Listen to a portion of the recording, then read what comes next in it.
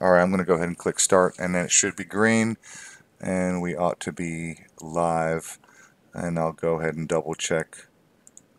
Go over here and make sure. I don't know if it's still streaming. No, no, it's not. It'll be a new stream. It's dead. We've got a new stream going. All right. There you go. Yeah. We're streaming. Okay, let me just... All right, I'll listen, because it'll pick up through the... I'll go check and make sure. Let me bring it up, because it's going to pick up through your... Okay, let me just... I'll listen, because it'll pick up through the... All right. Just a second. Check and make sure. Here we go, listening in. Pick up through your... Okay, I heard it. Sounds good. Yeah, you're good now. Okay, so there's 4 people watching already. So somebody give me some feedback. Josh, Amy, everybody say hello. And somebody in the side chat, let me know that the audio is good, please. Hello, hello. Hello, hello. Buenos dias. Buenos dias. Buenos dias. You know, instead of asking me some fucking bullshit question like that, just give me some feedback, and then I'll be interested in responding to your... Audio is good. Thank you very much. So now the answer to your question is no, even if they offered. So now we can move on. Thank you for the feedback. Awesome. Okay. Hello, hello, Marie T. Haven't seen you in a while. Awesome. Hey, Marie. Cool. Okay, so we are up and running. We got our audio issues fixed. Thank you to Josh, particularly to Josh, because I am so unfamiliar with all these intricate settings in OBS, and I had some stuff set up that probably shouldn't have been set up. But hey, we are up and running, and we are live, so welcome. I will start again. Conspiracy or not, here we come for your listening displeasure. And just for the fun of it, I'll tell you what, I'm going to go ahead and run our intro again because I can. So here we go.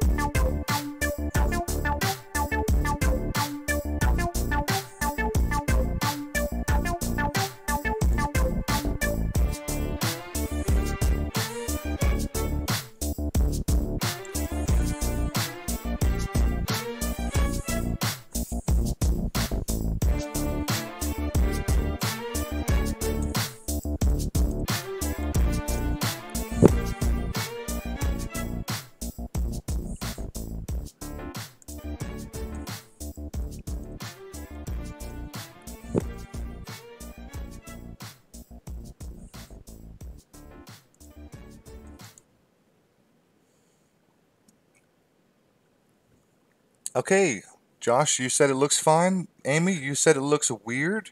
What's going on? Because the intro looked funny and choppy and pixely on my end. Yeah.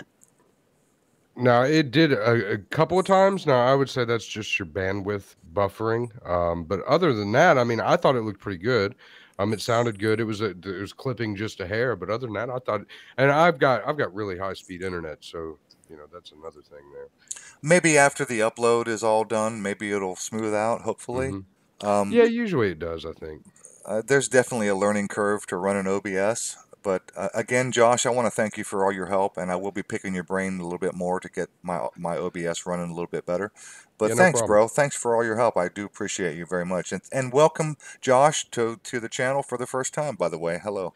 Indeed. I'm glad to be here.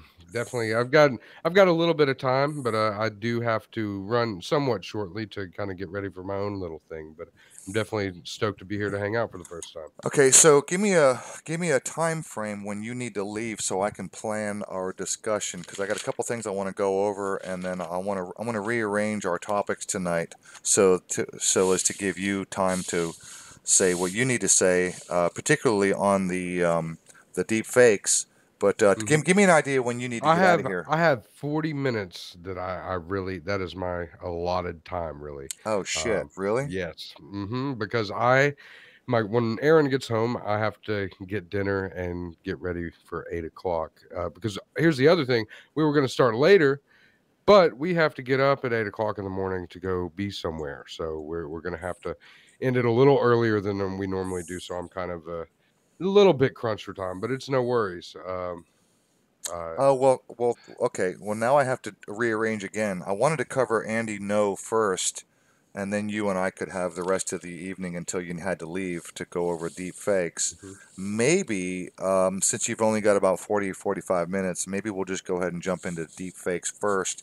I'll cover Andy Ngo later on, because I've got like a page and a half worth of notes and some screen shares and videos I want to go over, and that's going to eat up most of your time. And I don't want to, while I've got you here, and you said you had, an interest and you had some knowledge on deep fakes. So I want to pick your brain on that one, and I'm going to make use of that time. So let's go ahead and jump into, let's just reverse the entire order of tonight's topics. Let's go straight into deep fakes.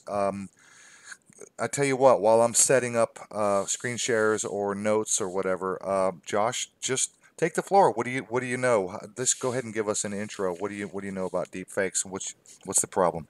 All right, sure. I've been interested in artificial intelligence and all sorts of tech along those lines, and deepfake, Neuralink, all this stuff is interconnected to what I think is we're headed towards this kind of even more digitized reality to where you really can't believe anything that you see any longer at all because they can just deep fake it. And there's a channel that I actually ran into somewhat recently called Control Shift Face, and it's just a guy that makes deep fakes for fun. He makes, his most recent one that I saw was Elon Musk in 2001: Space Odyssey as Dave and talking to Hal, and it's uncanny the level of just one guy doing it for fun. Now, basically, how they do it at this point is they take pictures or take pictures from the internet from all angles and scan, so you have like a 360-degree angle of this person's head. And then through some kind of crazy computer processing that I'm not really sure how it all works, it basically you can put another person's face on you could take your face and put it on anybody else's body and make it look real in video. And really, my concern with this is if some guy can do it just for fun, then what are the people that have the real power and the real money? What are they doing with this technology, and what are their plans with it? That's kind of my intro. You know, I remember after 9/11, after it wasn't immediately after, because I was in 2001 when 9/11 happened. I was still pretty much asleep, like most people.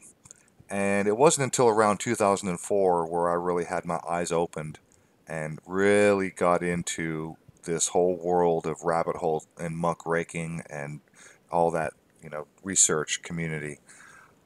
And I remember having a conversation with a friend of mine, and I was saying to them, you know, if you remember on the news, the airplane that went down in Shanksville, Pennsylvania, that's the one where the passengers supposedly, you know, got some balls and they took over and they fought the terrorists and they tried to take control of the plane and it crashed into the ground instead of going to the White House where it was supposed to go, right? Mhm.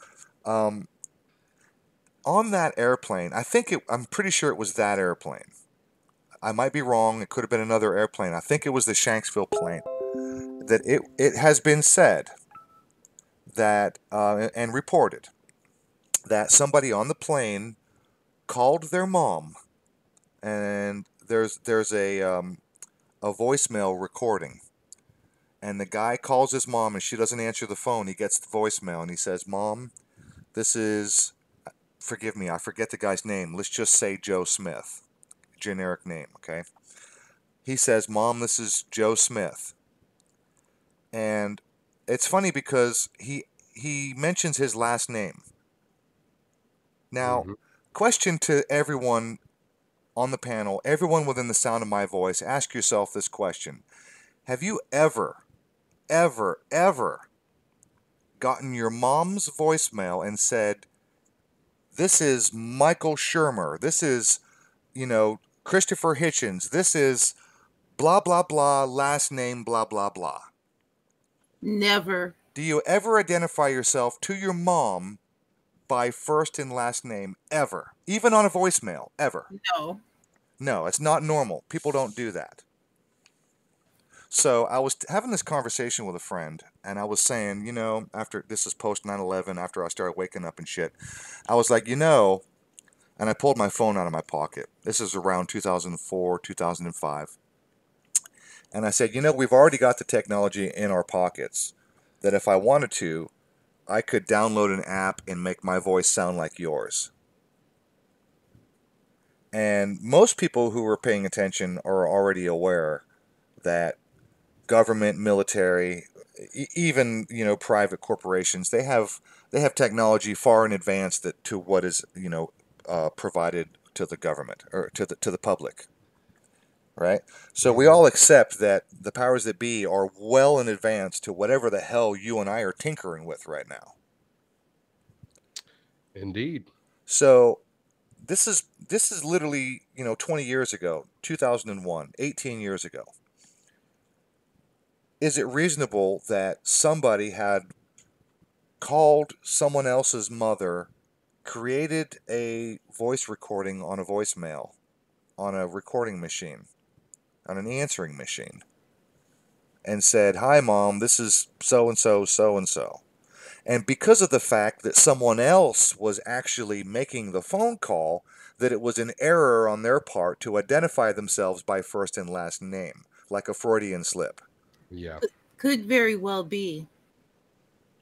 Because it doesn't make any sense. You don't call your mom and say, "Hi, Mom, this is Joe Smith. I just want to let you know my plane's going down. I love you very much."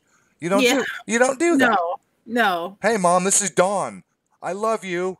I love you, Mom. This is Dawn. See you later. See you in heaven, Mom." You don't say this is Dawn Integral. You don't say this is, first and last name. It's very bizarre. Yes. I mean, to be real, I wouldn't even say my name. I'd just say, "Hey, Mom, it's me." Like, right. Yep. Yeah, most people would do that. Exactly.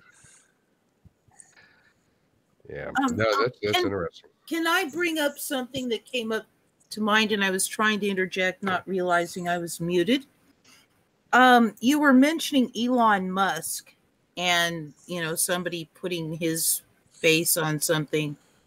Mm-hmm. And I was watching this recent test of his rocket vehicle, which, it's highly archaic, knowing what I know. Sure. But I kept looking at it and thinking that looks almost real. That was my impression. I don't think it was real. I mean, the only thing is with that is, there's people actually there to witness that in real life. Like, you can go to these launches. That's kind of my thing with it. I don't think we're quite at that augmented reality state yet. I think that kind of ties into Bluebeam with, I think that's really what Bluebeam is about, augmented reality. I don't think it's to project holograms in the sky as much as it is to manipulate masses kind of thing, especially as we get further along and everything becomes a screen, everything's smart connected.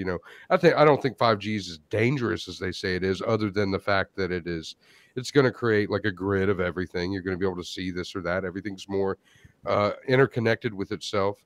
And this is where we're heading, which is what's freaky, because you look at, I don't know if you guys are aware, just an example of something people are joking about now, this thing called Face App, where you can take a picture of yourself and it'll show what you look like it'll show you when you look like 60 if you're my age, and it's, or you can do it reverse and you can make it look like when you were a kid. And the younger pictures that I've seen, it's like uncanny how good it is. And it's just an instant, it takes like 30 seconds to do the whole thing. Now, you're talking about just some app, whereas that's my concern is like, how far are they going to go? I mean, and I thought you were going to bring up something with 9/11 that I thought might have been obvious. I don't know what to believe, but even the airplanes, like could that not have been a deep fake kind of thing? Actually, I'm pretty sure that it was some kind of holographic technology, because when they examined the radar data for that day from the public, and compared it to the radar data from the military, there was a plane that was flying on the military radar that was like about, I don't know, something, I forget the exact distance, but it was like same path movement, but it was offset by about 500 feet or 500 yards or something like that. Mm-hmm. There was no planes going into the buildings on the military radar, but they had this plane that wasn't on the public in the same trajectory. And we know, I mean, they've admitted that they have the ability to project a hologram some distance away from a plane that is basically a copy of the plane so that it can confuse the enemy. And I think that that's what they used. Check this. Was this hologram projection from the military plane. Check this out. Maybe you guys have seen this. This is a deep fake that was done. That's Control Shift Face. That's his channel. Okay, so you're already familiar with this, Josh. Yeah. I'm not. That's the guy that I follow. He does all kinds of these. Yeah. And if there's a particular guy that does it, Control Shift Face. He does them all. Yeah. So there's a video. I'm only showing screenshots, but this is like happens in real time on video. And this is, I forget the guy's name. He's a comedic actor. He's being interviewed on Conan O'Brien. And anybody interested, you can find this. And if you look on the left, you see his real face. And on the right, it looks like Arnold Schwarzenegger. And a little backstory, he was actually doing an Arnold Schwarzenegger impression. That's right. That's right. And in real time, his face shifts to Arnold Schwarzenegger. That's right. And in real time, in the video, without even noticing, and I can show you the video, and you can't even fucking tell. I played it in slow motion, and you can't tell. Now, but also to add to this, because this is where a lot of people get confused, this was not aired on TV. No. This was, but some people have confused that, so I just want to make it clear out there. This wasn't on actual TV as a thing there. It's a guy, Control Shift Face, who makes these. Right. And he takes clips. Yeah, so there's YouTube videos, there's channels out there with people who are very tech savvy, who have this technology and this in deep AI software. And I hate to use the word AI because that involves opens a can of worms in the realm of like quantum computing. That's what AI is supposed to be, is quantum computing. And I don't know if it's really AI per se, or maybe it's just high tech. Okay, I have a problem with using the word AI when it comes to this stuff. It's self-learning. That's I'd say a good term for it. Self-learning technology. We could also use the term just simply high tech, because AI, because this isn't really a self-learning. This is somebody who's just manipulating video software, video editing. The thing is, the software does it all on its own.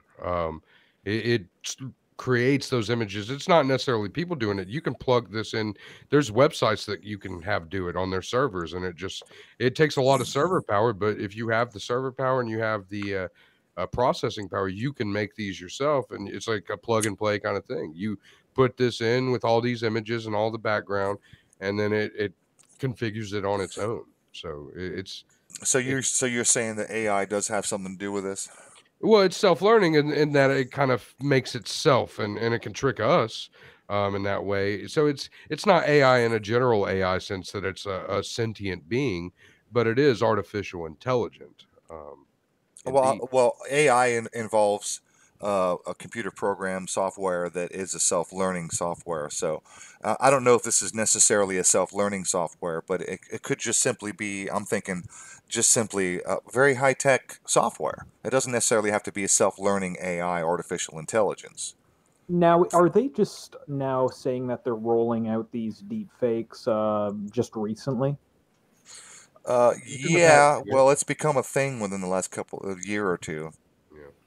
Yeah, because I was first made aware of these deep fakes maybe about 2 years ago now through 4chan. And from what I know about it, basically anyone can create these deep fakes. And so amateurs can alter photos, they can alter videos. But it looks like this is a little more professional what we're looking at here. But anyone can basically use these computer programs to create these deep fakes. Indeed, yeah. You don't have to be that special. You have to have some money and the power to do it, because it's going to take a good bit of processing power to make this stuff happen. I mean, if you can watch how he makes them, he has pictures from the internet, and it'll take like thousands of photos of this person from all angles, and then the software puts it all together and makes it a movable thing. They've done it with the Mona Lisa too. They've also taken the Mona Lisa and animated it with deepfake technology. This is creepy stuff, guys, because if you saw the image I put up on the screen a minute ago from CIA Director William Casey, many of us have heard the quote. Yes. Yes. And I actually tracked down well, I didn't really go out of my way. I'm not going to claim credit for this. But I have the quote here from the original author, Barbara Honecker. Oops. Yes. Yes. Barbara Honecker. She says, I am the source for this quote, which is indeed said by the CIA Director William Casey at an early February 1981 meeting of the newly elected President Reagan with his new cabinet secretaries to report to him on what they had learned about their agencies in the first couple of weeks of the administration. The meeting was in the Roosevelt Room in the West Wing of the White House, not far from the Cabinet Room. I was present at the meeting as assistant to the Chief Domestic Policy Advisor to the President. Casey first told Reagan that he had been astonished to discover that over 80% of the intelligence that the analysis side of the CIA produced was based on open public sources, like newspapers and magazines.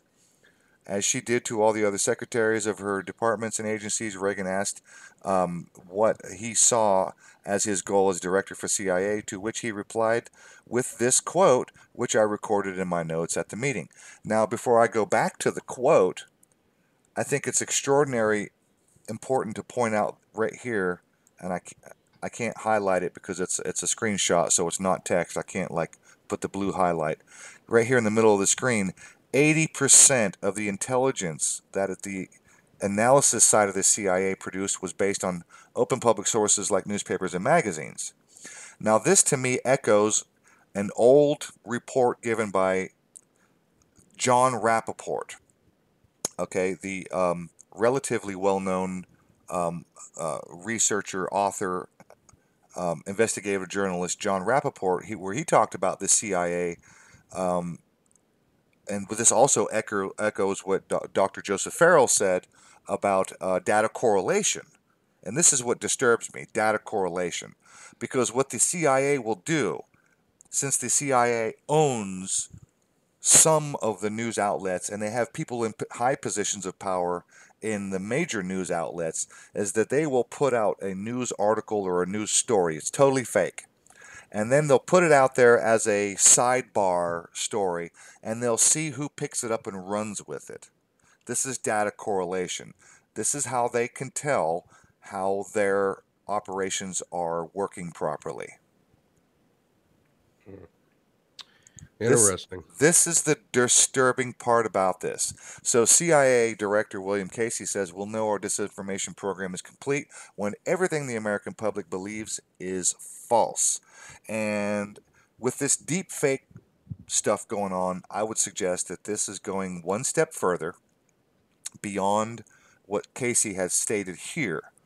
It's not just that everything the American public believes is false, but I would suggest now that with the deep fake technology, it's more like we're entering a realm where nothing you see is believable. Well, here's the thing. If anyone can create these deep fakes, we got to imagine that, that one looked okay, but for example, like a lot of these guys about 2 years ago, when this program first came out of nowhere and people started really using it and showing how they're able to do these things, there were some pretty realistic deep fakes that were coming out. On 4chan, a lot of people were sharing like realistic porn of like Emma Watson like naked and whatnot. So it was realistic pictures on 4chan. and that was 2 years ago, and that was just some amateur jerk off on 4chan. So Yeah, and, go ahead. Sorry. So I can only imagine how realistic some of these pictures are and videos are that these guys who develop these programs are able to produce. Mm-hmm. And see, here's another thing. I think it goes back to that they were kind of preparing us for this with the emergence of the word fake news. It's like, oh, that's just fake news. That's fake news. It's fake news. And then now with the added deep fake, it takes it again, raises the bar. I mean, and if you look at what Rufus is showing now, I mean, this is just some guy messing around. I mean, I'm sure this is a little bit more technically advanced. And it's not perfect, but how many people would that fool? Everybody. Only everybody. Yep. And it looks weird. But everybody watching TV, maybe not everybody who does video editing, maybe not the super techie guys, but literally everybody at home watching their fucking television is going to be fooled by this. Legit, there would be YouTube videos of people claiming that this is a fake George W. Bush, and they would have maybe like 200 views, and people would stumble across the video calling him a maniac. Yeah, and be like, shut up, you're crazy. Yeah. But it's yeah, so it's a crazy world, you guys. It's hard to believe almost anything you see on TV. At this point, this is a scary proposition, and this is why I titled tonight's show, We Got Serious Problems. Because we're now entering a realm where the technology is such that we're entering a world where literally nothing you see anymore is going to be believable. Like nothing. Not unless you're right there, flesh and blood. Exactly. But then that I think it's going to go there soon enough. And see, this is the thing. I think they've planned a lot of this stuff for a long time. I think the technology's been around a lot longer than we think it has. I'm sure of it. They milk this stuff out. It's just the right time that it could work better. I mean, I think a lot of the old transhumanists kind of predicted this age. I mean, even Orwell, he predicted this time. If you look at the technology, well, I think that some of that was predictive programming. Indeed. This is where they knew they were going to take it. But that's the point. They knew what they were. It's been a long game plan. Yeah. Oh, yeah. Yeah. This is the creepiest part, because now we're entering a realm where everybody, like, what's happening in the news right now, right? Jeffrey Epstein is like all over the news. Everybody's talking about the whole Epstein debacle saga. Was he suicided? Did he kill himself? Did someone kill him? And then there's a whole other group of people like myself who was saying, wait a minute, do we even know if he ever made it to fucking prison or not, right? Do we even know that any of the Epstein saga is real, or maybe it's a script right from the get-go? Exactly. Right. Now, I'll tell you distract us, and they put this guy out as the Epstein character. Well, no, what I think is going to happen. Highest probabilities. But here's the thing: if I kind of have my thumb on the pulse of just like I look around at a lot of things, and a lot of people are really the Epstein kind of stuff is getting a lot of traction, which is concerning to me because it implicates I don't ever use any of the kind of words that are involved in what Epstein did. But if you look around, it's implicating all of these officials, all of these people, all these famous people, politicians in the same crimes. And here's the thing: I think that they're gonna have to have another big event to wipe it under the rug, because it's always ADD. They're never gonna let it catch traction. They're gonna do something else bigger that's gonna make everybody forget about it. And I think that's somewhat short term. Well, what bothers me about this technology is that, like, let's just take the Epstein saga for instance. Now, whether or not Epstein is dead, or whether or not he's been whisked away to Israel or on an island, a separate island that no one knows about, that he's been reassigned and he's in, hiding of somewhere. Because honestly, I have no reason to believe the guy ever even went to jail. That's my opinion. I agree. I mean, they said, yeah, he's in jail. Okay. They can tell us that all they want. Yep, pretty much. So I have no reason to believe the guy ever even spent a day in jail. Maybe they handcuffed him for the cameras, they took him into the jail cell, and then out the back door, off to the fucking Israel island or wherever the fuck he went. Okay? Don't know, don't care. Mostly. I honestly, I really don't know, and so therefore I don't have much of a reason to care. Since you don't know. Now, Yep. what we have is the leftover remnants of we have all these supposed victims, and I don't want to poo-poo anybody who was a victim. Okay, I feel deeply sorry for anybody who was a victim, but we have all these people coming forward saying, well, this Giselle or whatever her name was, this female that was helping him. All these people coming forward saying I was a victim, this, then I was a victim. Look, bottom line is Epstein is dead, so we're not going to have a trial. So all the people in his black box or his black book, all those names, they're never going to come out in trial. All right. Well, now we have this story of Prince Andrew resigned and whatnot. So maybe that's the end of the road. But the problem I have is with all this deep fake technology, now we're in a world where deep fakes are well known around the world, everybody knows, and let's just say that a video comes out that shows, I don't know, Bill Clinton raping a young girl in Epstein's island, literally in his mansion on the island. Like, let's just say that happens, and a video comes out, or let's just say a video comes out with Clinton enters the mansion on Epstein Island, followed by a young girl, or whatever, something like that.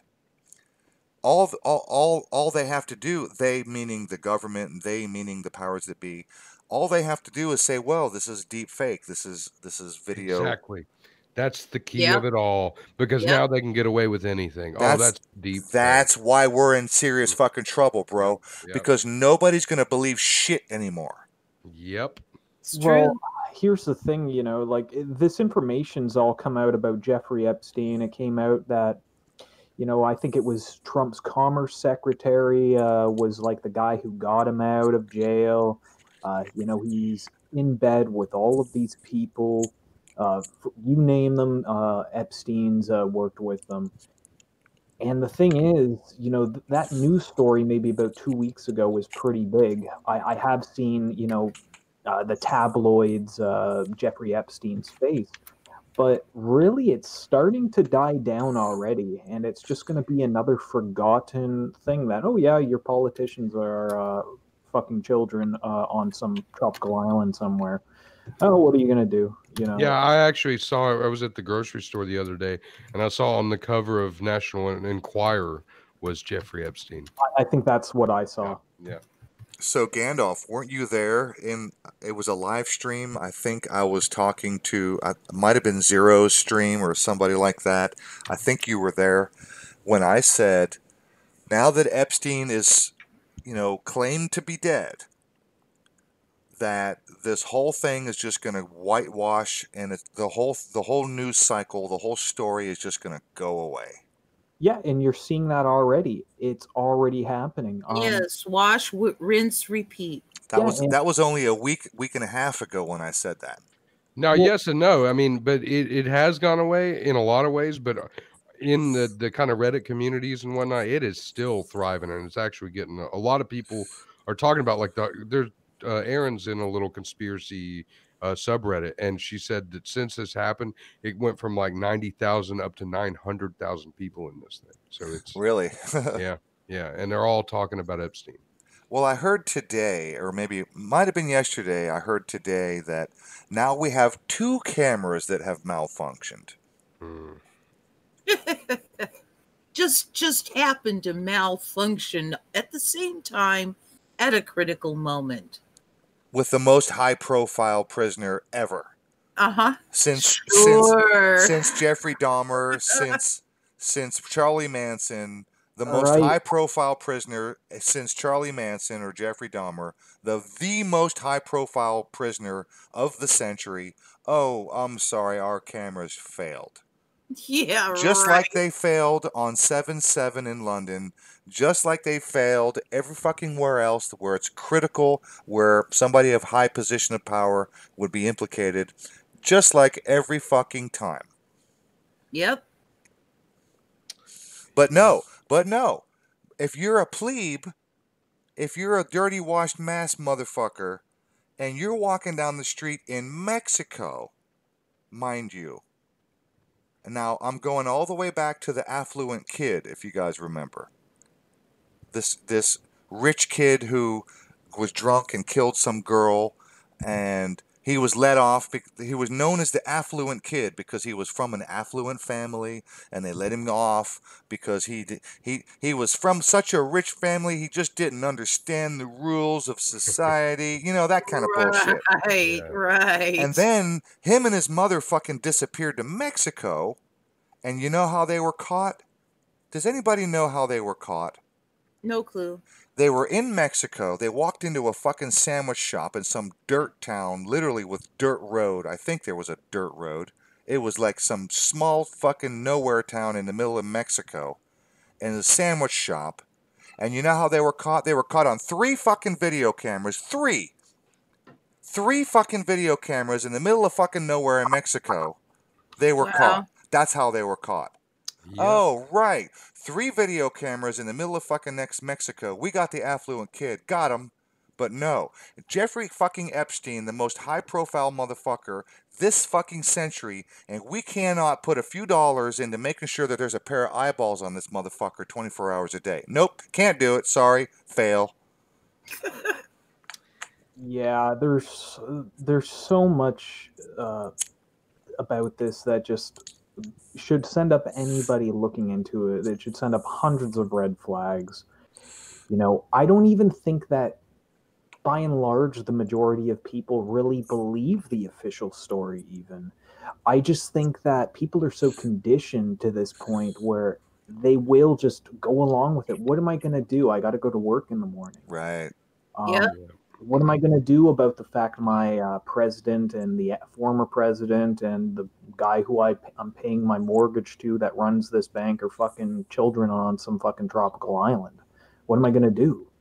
You know, and it's just so people are just, they've just come to this point of acceptance, really. You've nailed it right there. That's kind of like one of the main points of it all, which is why I don't think anything can be changed, is because you're talking about all these people with all these things, and they're we're like children that rely on them. They have to go to work every day. They like just lives in general, and what it takes to live in society, and how they're so enslaved to it that how could at this point anybody ever get away from it? And really, I think it's only going to get worse with this modern technology. I mean, you know, Walmart's been doing it for years with the facial recognition.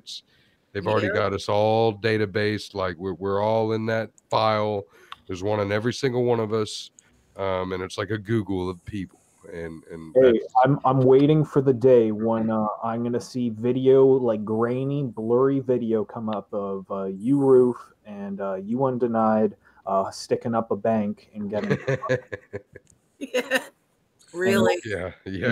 And then it will show your 2 mugshots of 2 deranged conspiracy theorists that wanted to steal from some big bank in the States or something like that. And you know what's funny though is like at this point I think I've removed myself from being a threat in any way. I don't get into the conspiracy stuff anymore, man. Like this deep face stuff, it's not really conspiracy. It's like what's going on.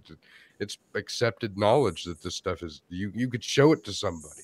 And then other than that, it's speculation. But still, the majority of people that will come across any type of information like this will still, oh God, it's a conspiracy theory. I don't believe that my politicians are crooked. I believe that Trump is fighting against the deep state is what they'll Deep state, deep fake. Uh-oh. Yep. Yeah. No, it's you know, I think we're in a weird time in life, and I don't really know where we're headed. But you know, that's the thing. And I'm kind of, my time is wrapping up, so you know, I'll just kind of say a couple of closing things. You know, I don't know where the hell this world is going. I'm witnessing a lot. I've seen a lot of change in the past 5 to 6 years, and I would have never thought we would have been here this quick 5 or 6 years ago. and yet it still seems so stagnant, like we're sitting still and treading water. So it's kind of like I don't know what to think anymore, and I've kind of just accepted that I have to just focus on the life that I'm trying to do. Like, at the same kind of like you were mentioning, Gandalf, that people have, they got to get up and go to work in the morning. I mean, at the same time, it's like accepting with that while knowing at some point in time it comes into play. I think a lot of people look away from it, whereas I try to just say I can't know what's going to happen. I can think about it, talk about it, but I can't ever let it upset me or make me freak out or have a bad day, because at that point they're winning too. How much more time you got, Josh? I've got about 4 minutes. 4 minutes. Yeah, I promised Aaron that I would be off by 7 so we could have dinner. So, all right, I'm going to pop out the chat so that I can keep an eye on it. I'm inviting Fellow Man. If Fellow Man wants to come in here and hang out so we could talk about Lancaster, and maybe, I don't know what Fellow Man knows about this character, Andy Ngo. I've got some notes on this butthole, Andy Ngo, that I wanted to go over. But if Fellow Man, I know he wants to talk about Lancaster, and I know he's been itching to talk to me about New Zealand. And just to let you know, Fellow Man, New Zealand, I'm totally open to talk to you about New Zealand, just not tonight. I've got stuff on my plate, and I've got notes and things I want to cover that I plan on. You don't know much about Lancaster. You stop by in a few. Okay, Fellow Man, I'm going to see if I can add you to the Hangout. See if I can get you the link, or maybe I'll just drop it. I'll tell you what, I'll add him to this Hangout. Okay, tell you what, well, I know I'm an old man with a cell phone. Help me out, Josh, because I tried this earlier. Because I tried to add Gandalf and I couldn't find his icon, and I didn't know his email. So when I click the 3 buttons, full screen chat, no, that's the yeah. no, I can't add him here either, because I can add his old channel, but I can't add his new one because I don't have him in my contacts. You mean Gandalf? No, I was talking about Fellow Man. Yeah, Fellow Man. Oh, so Gandalf's not in here in the actual chat either. No, actually, I gave Gandalf the link in Skype because I couldn't figure out how to add him into the Hangout. Okay, yeah. Well, here I can add Gandalf. Well, you don't have to. He's already in here. Yeah, he's already in. Well, I meant like that way when the Hangout ends, that he's still in a Hangout that you could chat in, kind of thing. Like it could be every time you go live with CONHWC, you could use this same exact Hangout. Oh, okay. You don't have to make a new one. I mean, it's up to you. So how did? Okay, so all right. Look, so just for fun, help me out here. When I click the people, I get this is. I'm not screen sharing, but you should be able to see my screen, right? Yeah, I know what you're talking about. Yeah, in there. Okay, so go to the top right 3 buttons. Yeah, I did that. Yeah, click it. All right, so no, hold on. Go back, then get into the R's. Let me see here. People options close. People, yeah, go to people. It should be there. People, he's not there. there. Add people on the bottom right. Bottom right, add people. Mm-hmm. And there you go. Boom. You can add anybody. Except this is the only list that I have. So Gandalf is not on the list here. Oh, I got you. See what I'm saying? So I can add. You'd have to. I can add Fellow Man live. In fact, boom, he's already added. But that's his old account. His his channel got taken down, so he's got a new channel. Fellow Man Live was taken down? I don't know. I don't know which one is he running on right now. Fellow Mon. Oh, Fellow Mon. Okay, yeah. So I don't know how to add that. Yeah, I don't. So I can drop the link in the live chat. Yeah, but that's the other way. Yeah, you could still do that. But I just went ahead and added Gandalf, so he's actually in the Hangout now. So. Okay, so how did you add? What? Because he's already on your little list. Yeah, he's already on my list. Okay, so I don't know how to. I need his Google email to do that. Yeah. Okay. Well, guys, my time is about wrapped up. Josh. Fellow Man says his old one is still good for Hangouts. Oh, okay, well there you go. He's in here then. Oh, is he in here? Well, I mean, he's in the Hangout. He was added. So, Fellow Man, he said his old channel works for Yeah, hangout stuff. I added Fellow Man Live to the Hangout. So Yeah. if FM Live is still good, then Fellow Man, you can pop in anytime you're ready to come. Josh is going to duck out, and we're going to move on to other topics here in a second. But Yeah. Hey, thanks for having me on. You're Oh, welcome to stop by later if you want to. We'll probably be a couple minutes past 8 or so, but we can't run as long as we normally do, everybody. so in about an hour for you, because you're an hour behind me. Yeah, so in about an hour from now, we're going to be on. All right. Well, okay. I'll try to wrap this up in an hour. We'll try not to cross streams, but we might go a little bit over time, and Hey, it's cool. I'll definitely be interested in hanging out with you when we get done with this.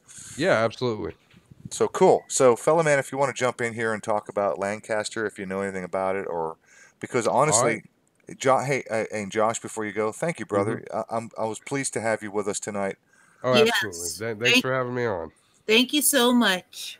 Yep, and I'm glad you got your stream running nice, man. Good deal. So I'll catch you later, Roof. Special thanks to you for that. So, bravo. Peace out, guys. Be good. Gandalf. Gandalf might be making dinner. He's on mute right now. Yep.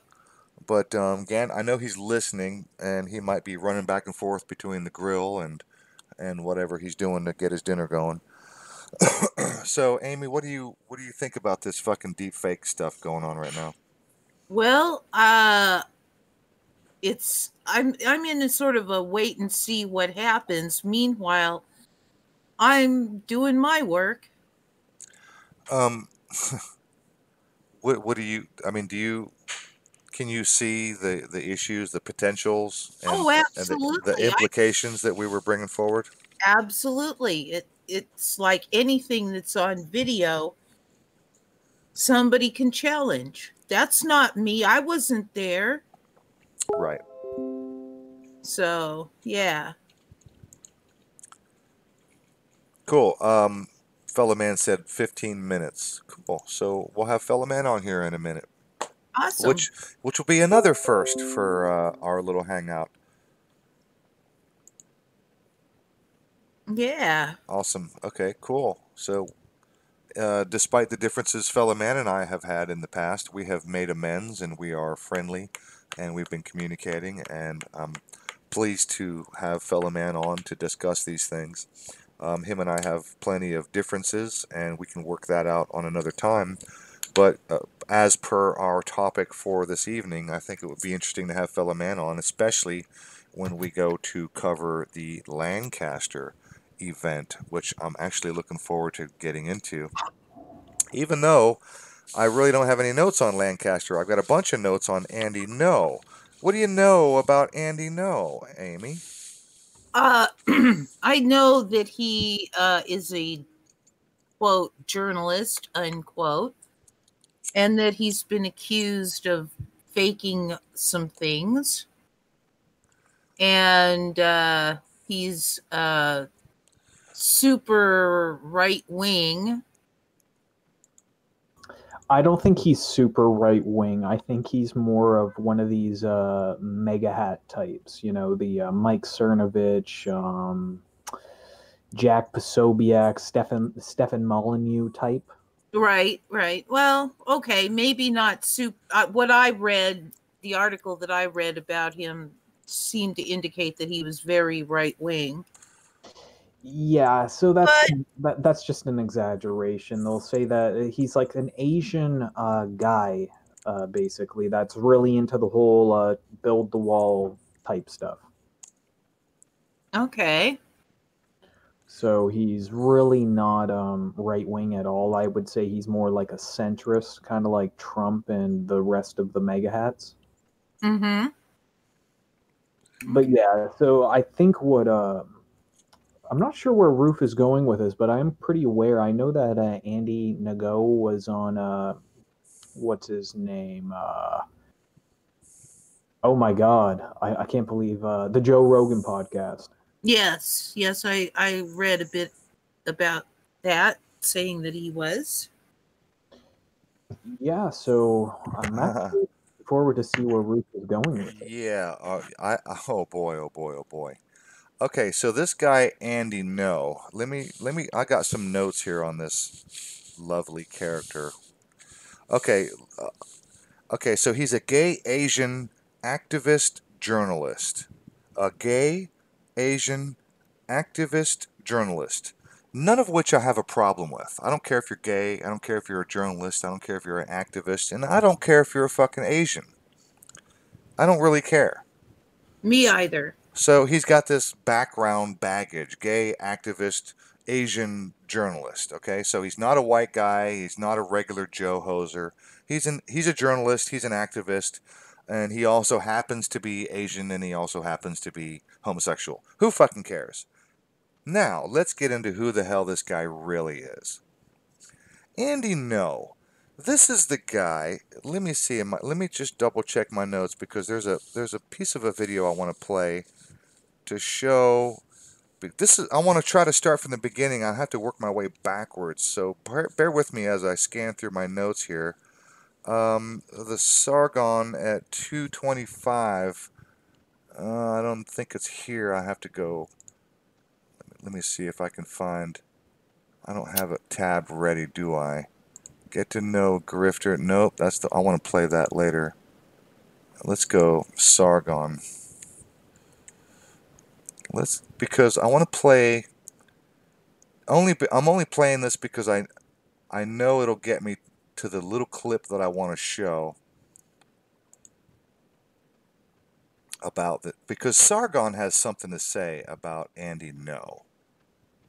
And Sargon goes after David Pakman. Now, I'm not defending David Pakman. Let me mute this just in case. I think it's 2 minutes and 25 seconds, right about here. This is what we all saw. I don't know, was it a month or 2 months ago? Coming up, here it is. There, center screen, the guy right here where my mouse is. He's already been smacked. He's already covering his face. I'll play the video. This is Andy Ngo, center screen, with the backpack, the black backpack. He's being attacked by a group of Antifa. And I'll play this for a moment. We've all seen this, I think. There he is. And then bang, he gets kicked, he gets punched, he gets milkshaked, he gets from behind. Watch this, watch. Throwing, bang. See the way it bounced off? Let me play that again, because this is an integral part of the story. Watch the guy who walks up behind and he throws something from behind. Right here. Boom. See how it bounces off of him? I'm going to play that one more time and I'll try to slow it down. Yeah. Good thought. Watch this again. He gets kicked. Boom. Someone kicks him in the stomach. He's getting sprayed. He's getting milkshake. Silly stringed, yes. He's getting punched. Right here. This guy right here. Watch right here. Watch how he throws. Now watch how it bounces right there. Boom. See how it bounced? Yeah. Okay. The reason it bounced, I'm going to get into this in a second. The thing that he threw happened to be full of milkshake mixed with quickcrete, which is concrete. Wow. Okay? That's why it bounced the way it did. And I will play this one more time. Here it is right here. Watch. He throws it. Coming up. Throw. Bounce. See the way it bounced? And it didn't splatter? Nope. Did you notice that? Yep. Because it was hardened. That makes sense. Because these fuckers were mixing quickcrete in with their milkshakes to make them harder, thicker, more solid, more dangerous when they throw them. Okay. I would argue that Antifa is probably more so brainwashed than even the megapede Trump supporters at this point. Well, yeah, aren't they the first on the scene? Wasn't Antifa the first group of organized, violent protesters that we saw? Yeah, well, I think that Antifa is basically a re-evolution, or it's kind of like a switch-up of the Black Bloc, which was a protesting group back in like mid-early 2000s. There's that famous video that came out of Montreal, I believe, where these three guys with rocks, bandanas, fucking like the whole getup. They look identical to modern Antifa. How they were basically outed as being cops because this one guy in the crowd who was like a teacher or a professor at this anti-government, anti-New World Order protest back in Montreal back in, I think it was like 2003 or 4. And this guy's just like, these guys are cops, everybody. And these guys started backing into the police line. They eventually were grabbed and they were put with zip ties behind the police line. And there's really good video analysis of these guys' boots all being identical. Like these guys all had the same exact boots. Oh, going all the way back. You talking about like? Oh, I know what you're talking about. Yeah, I'm gonna find this video and I'm gonna share it right now. I know exactly what you're talking about. I'm going to say that I think that a large percentage of Antifa and several other groups are not what they say they are. Well, you guys are familiar with the Charlottetown, Charlottesville, yeah, North Carolina. There was a lot of video that came out that was analyzed days after this all happened. A lot of these guys that showed up with flags, of Nazi flags, if you look at the videos and you actually zoom in and look at these flags, these Nazi flags that these guys were flying were fresh out of the box. Yes. Yeah. I'm convinced that a lot of these agitators they work in both sides. They're there to create these confrontations to entertain the mob, and they control both sides. Yeah, and that gives a pretense for the police to step in and crack skulls. Yeah, except the police know what's going on too. Of course. It's all a show. With Charlottesville in particular, if you look at the organizer, he was actually a Bernie Sanders supporter during the 2016 or 15 election cycle. And a year later, he's a hardcore white nationalist organizing a giant protest about the, I think it was like the Stonewall Jackson statue or the Lee statue they were going to take down there in Virginia. I think that all of these, I think all these movements, I think all these people we see by and large that are central to these events, I think a lot of these people are just paid off shills. Oh yeah, I'm certain of it. None of this is organic. None of it. Okay, so I follow a channel called TMM. M as in Michael, TMM. And he's an atheist, mostly an atheist channel. He very rarely does anything political, but he did cover Andy Ngo. And he covered Andy Ngo in such an amazing way. I think I probably have to play this video. It's 6 or 7 minutes. I'll bump it up to 125 speed. But I think it's worth showing here. You guys, you have to hear this because I don't think I could say it any better. And I have to point out that Sargon of Akkad came out against David Pakman. Sargon made some good points. David Pakman did some poor reporting, but Sargon also got some things wrong. And I'm going to try and cover all of this. And forgive me if I skip or miss anything, but I'm going to do my best to show who's right and who's wrong. But for now, I'm going to play TMM, this channel right here that I'll highlight right here. If you're interested, this guy's amazing. TMM. Okay, and I'm just letting you guys know I'm dropping the link to the video where we have proof of RCMP, Royal Canadian Mounted Police, dressed up as Black Bloc protesters with rocks in their hands, ready to start a riot. Oh, well, do you want me to show that first real quick?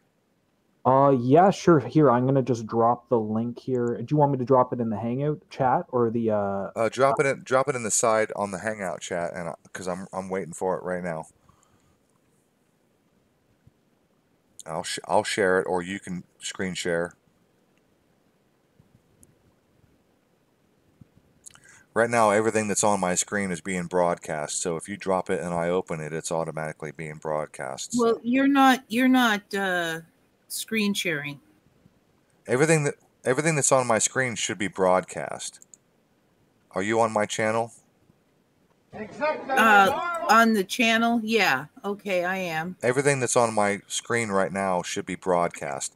And I know what Gandalf just dropped. I've seen this, but I'll play it. This is for old guys, grandmothers, grandfathers. Can you hear the audio? I've got to turn.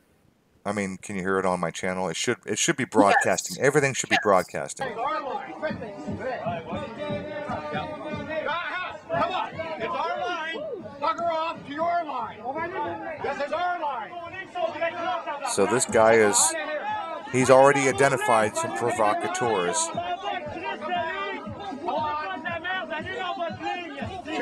I didn't know this was Canada.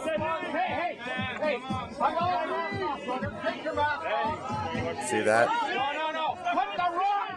Put the rock down.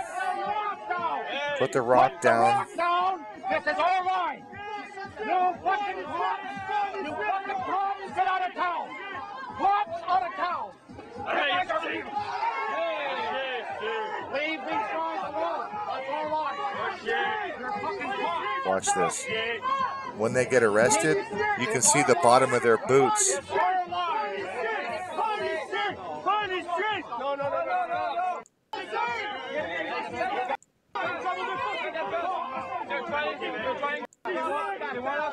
They want us to be aggressive with them.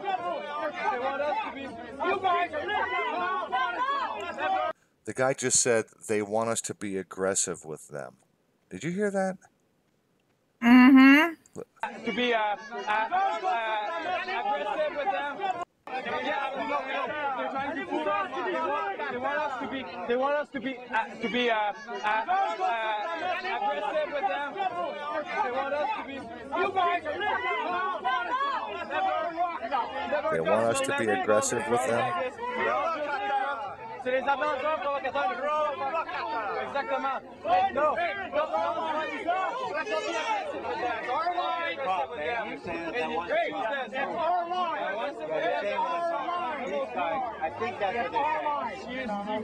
Now here's the RCMP squeezing into the lines of the police line here. And they're trying to put on a good show that they don't know each other. Go on, it's our line. It's a peaceful demonstration. These three guys are cops, everybody. These three guys are cops. He just identified them. Come on, let's see your face. Come on, come on. Let's see your face. See your faces. They're not gonna help. Watch, they get arrested. They get arrested. They won't beat them. They're trying to Pretend arrest. And we get a shot of their boots. I know, I've seen this.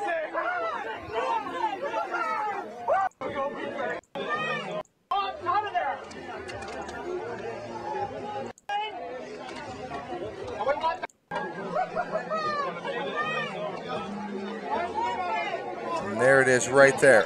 Boom, right there. You see the bottom of the guy's boot. And it's got that yellow. This is a terrible, like 780p. This is a terrible resolution.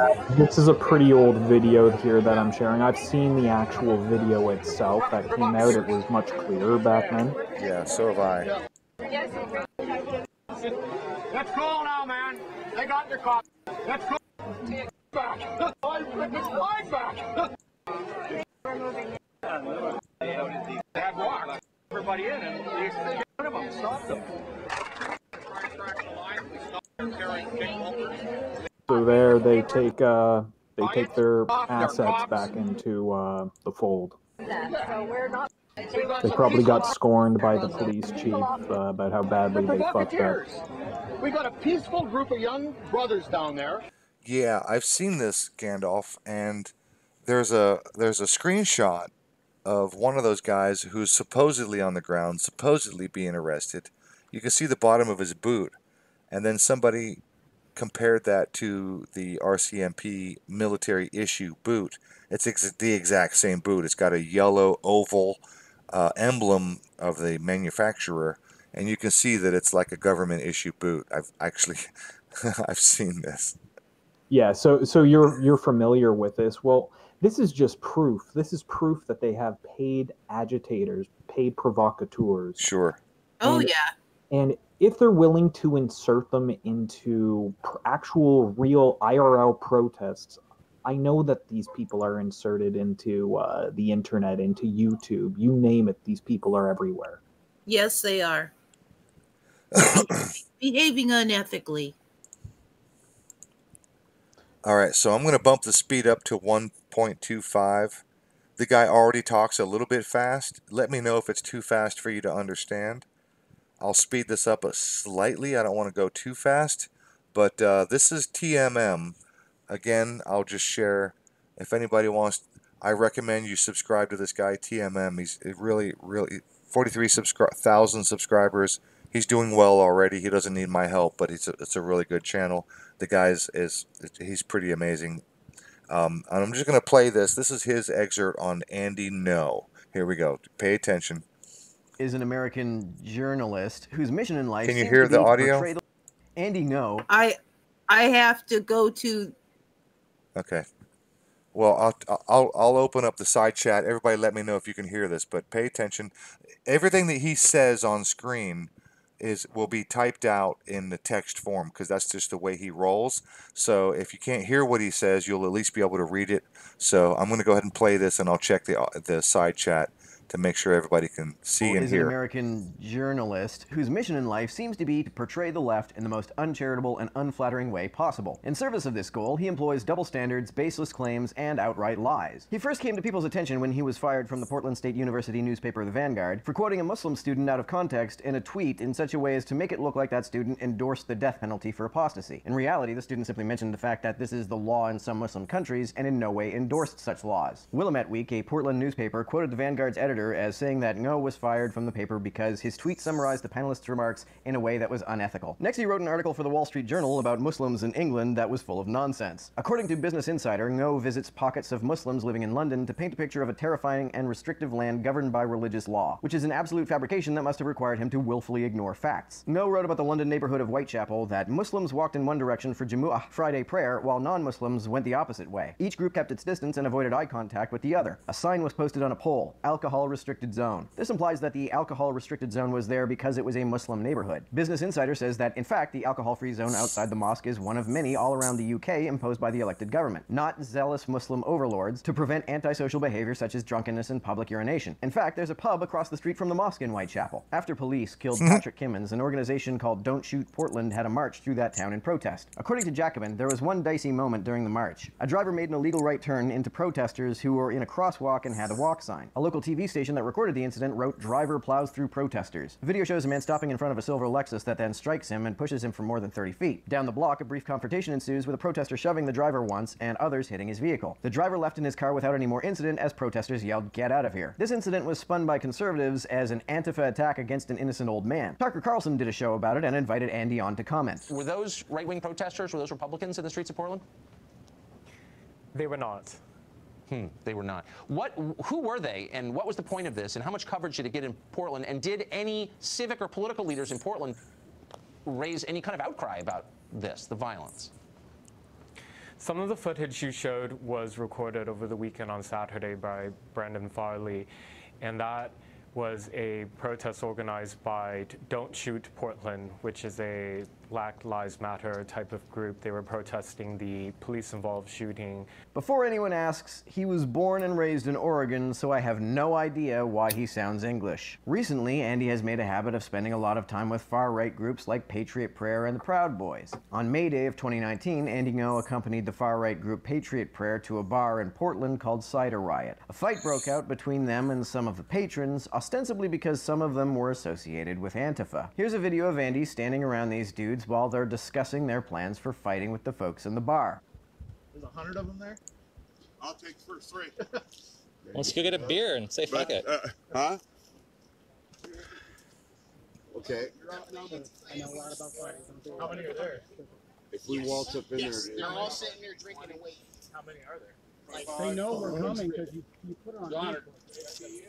So Andy knows that these guys look an awful lot like they're planning violence, but when violence broke out, Andy blamed it on Antifa, as he will continue to habitually do. The bar leader filed a lawsuit against them. According to OPB, the lawsuit, filed by the owner of the cidery in May, alleges Gibson, Cooper, Lewis, and Kramer battered patrons, with Kramer cracking one woman on the head with a baton, knocking her unconscious. The woman who was assaulted suffered fractured vertebrae, and Andy decided to dox her. On June 29, 2019, the Proud Boys, another far-right group, held a rally in Portland, and Andy got punched in the head by left-wing counter-protesters. This was widely publicized, and a GoFundMe page raised hundreds of thousands of dollars for him. Andy also got to go on Fox News again. First of all, how are you doing tonight? Pay attention. What is the doctor saying about your brain hemorrhage? I'm going to be dealing with some memory issues for up to 6 months, and the more that I try to return to my regular activities, I notice that I'm having some difficulties with speaking in a normal way.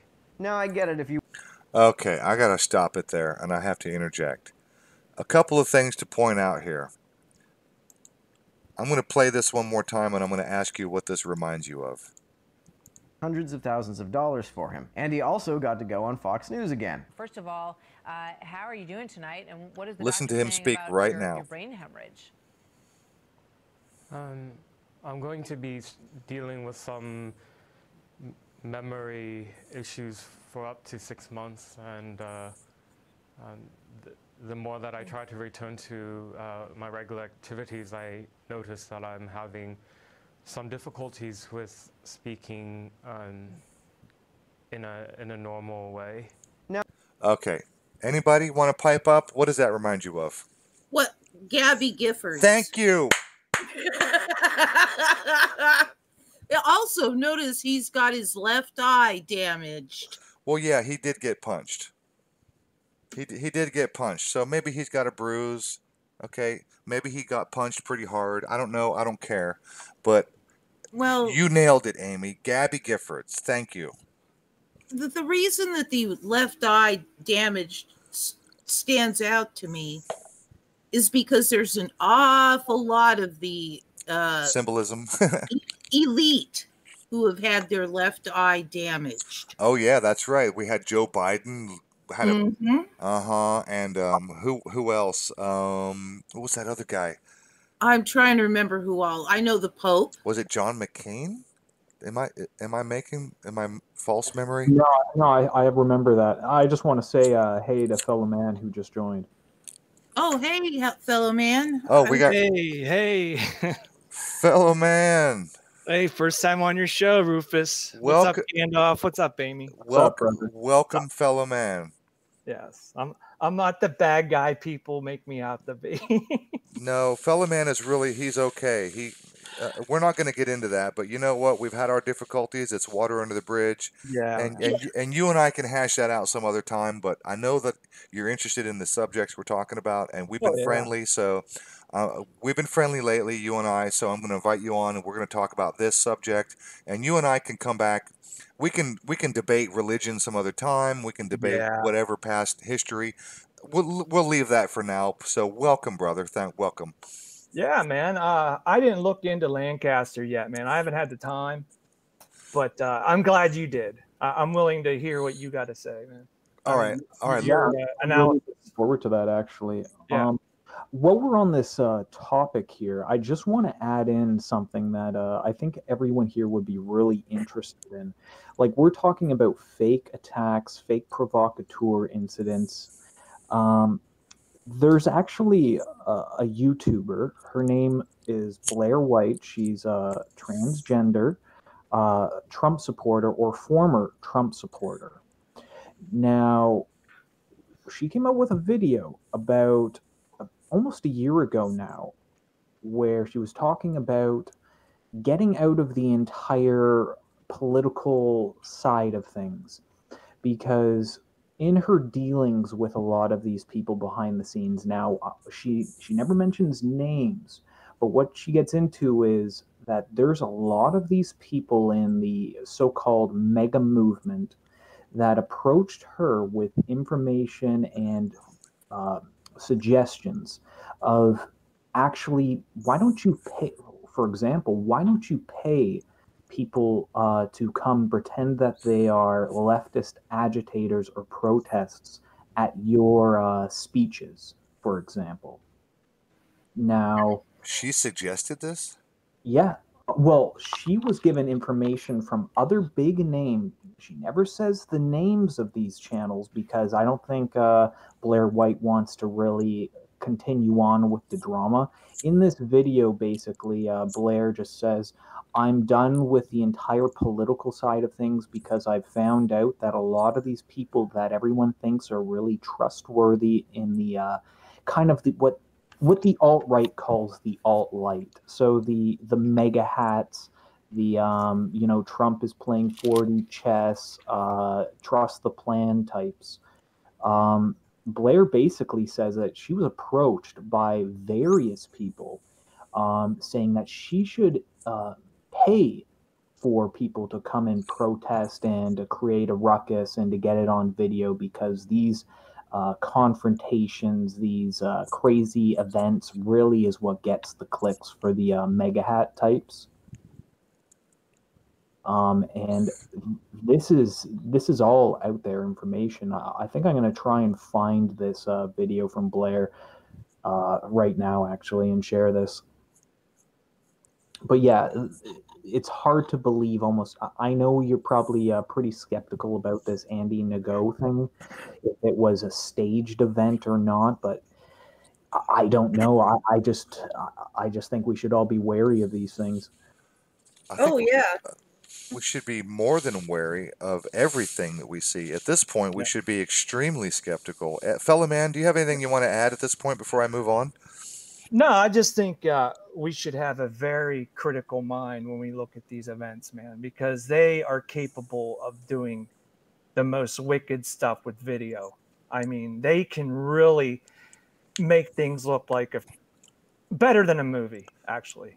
Better than a movie. Yeah, at this point, with the deep fake stuff going on, it's way deeper, it's way more nefarious, way more technologically advanced than just simple editing.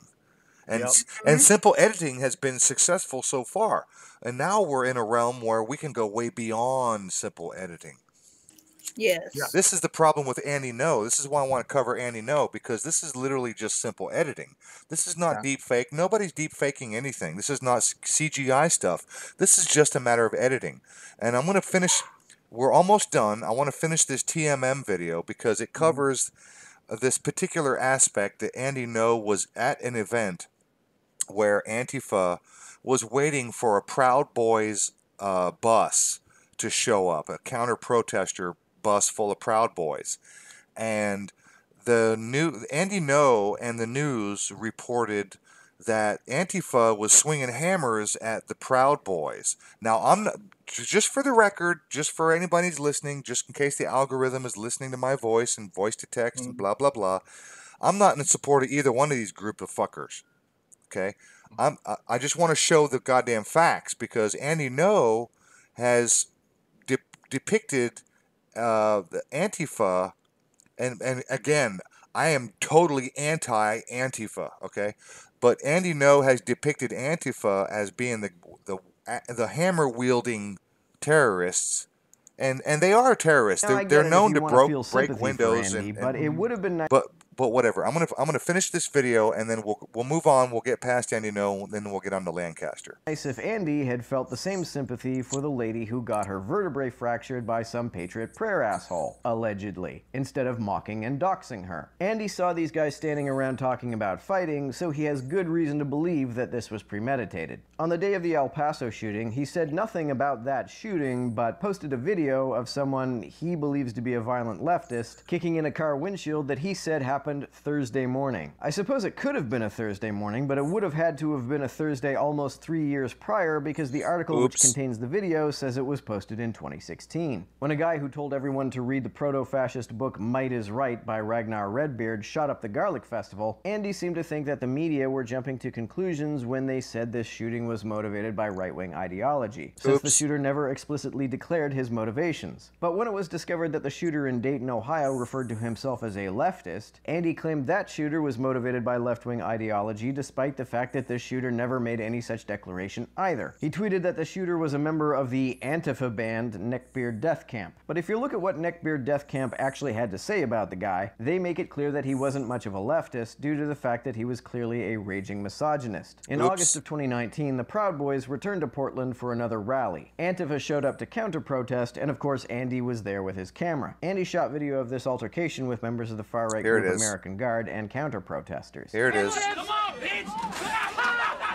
So I'm going to pause. So this is where the Proud Boys show up in a bus, and if you notice the bus, the windows are already blocked off with the expanded metal where my mouse is on the right side of the screen. So they're already prepared for their windows to be busted out. And so Antifa is there ready to attack the people as soon as they open the doors, and here we go.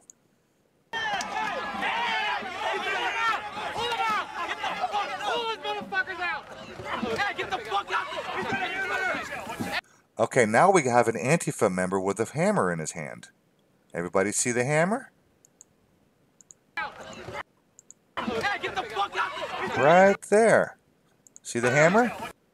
Everybody see the hammer? This is what was reported by Andy Ngo. The Antifa had the hammer. Andy was there. He took this video, or some video. He says that the counter-protesters try to pull people out of the bus and hit them with a hammer. As you can see, what Andy fails to mention is that one of the American Guard guys tries to step out of the bus, slips on the stairs, and when a fight breaks... Now, watch this. Watch tries this. to step out of... Let me slow this down so I can pause it at just the right place. I don't need autoplay. Shut off. Okay, watch this. Right there. Slips on the stairs. Right there. Who's got the hammer now? Can you see that? Out of the bus. Look. Slips boom. On the Hammer stairs, swing right there. And when a fight breaks the guy out, with the, see that? Who... And they take the hammer from him. This guy. He looks Asian to me, by the way, with the red hat on. Watch again. Fight breaks Look, out. from the bus. Buddy, I'm gonna play it. Back it up again. Watch this. Guys, watch where the hammer comes from. He slips. Look, slips boom, on the hammer stairs, swing. Look who has the and hammer. When a fight breaks out. They take it from him. Who was standing behind him is the one who begins hitting people over the head with the hammer. The counter-protesters grabbed it from him and threw it back into the bus. And these are just some of the more egregious of Andy Ngo's falsehoods. I haven't covered anywhere near all of them. I tried to get this video up earlier than this, but it's hard to make a video that stays current when it's about a guy who tells a new lie every 5 minutes. And there we go. Hey, what's up, James? Good to see you around, brother.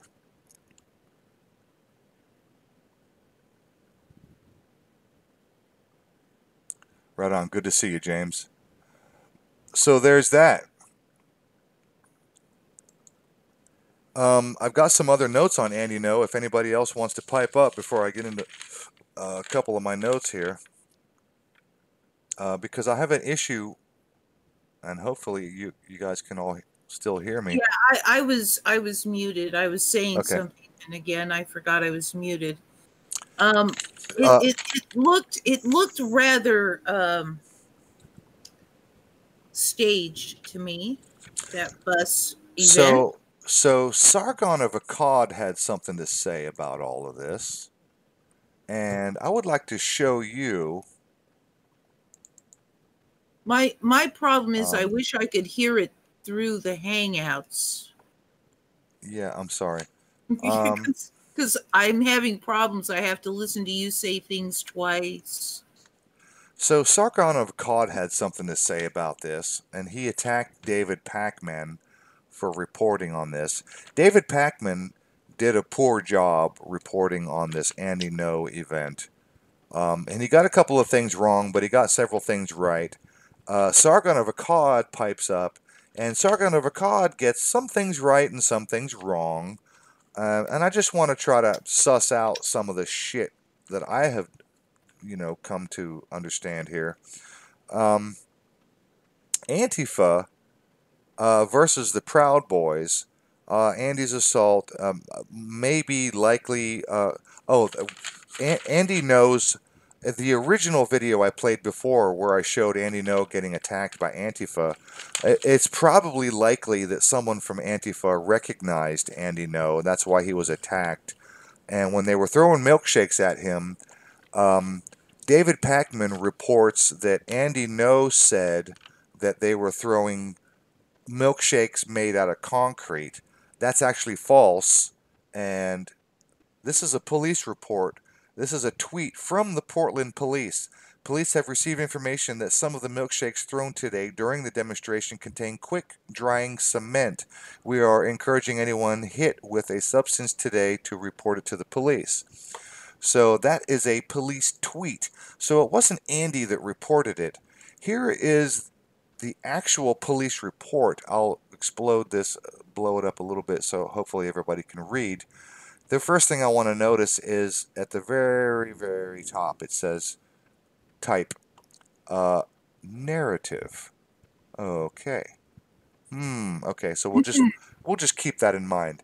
Narrative, subject, info, author Stanbrook Richard Stanbrook, related date and time. On July 29th, I was working in full uniform and assigned as the commander of 2nd Platoon for RRT. I was at the intersection of Southwest Morrison and 6th Avenue. At this time, we had an incident where a subject threw the substance contained in a cup known as a, quote, milkshake at two males standing, should be males, standing on the corner. I assigned Officer Kennedy and her partner to take a report from the two victims. As Officer Kennedy was taking the report, I had an unknown female walk up to me and say, quote, "Those things are filled with quickcrete," quote. I looked at the female, and she was covered about her head and shoulders with a gray-colored substance that was starting to dry. I have worked with concrete periodically, and specifically quickcrete, which is pre-mixed concrete, specifically, quickcrete concrete, specifically many times. The substance on the female smelt like quickcrete. That's curious because quickcrete really doesn't have an odor. Because I'm a contractor and I work with concrete all the time, it really doesn't have an odor. I also noticed that the substance was drying. It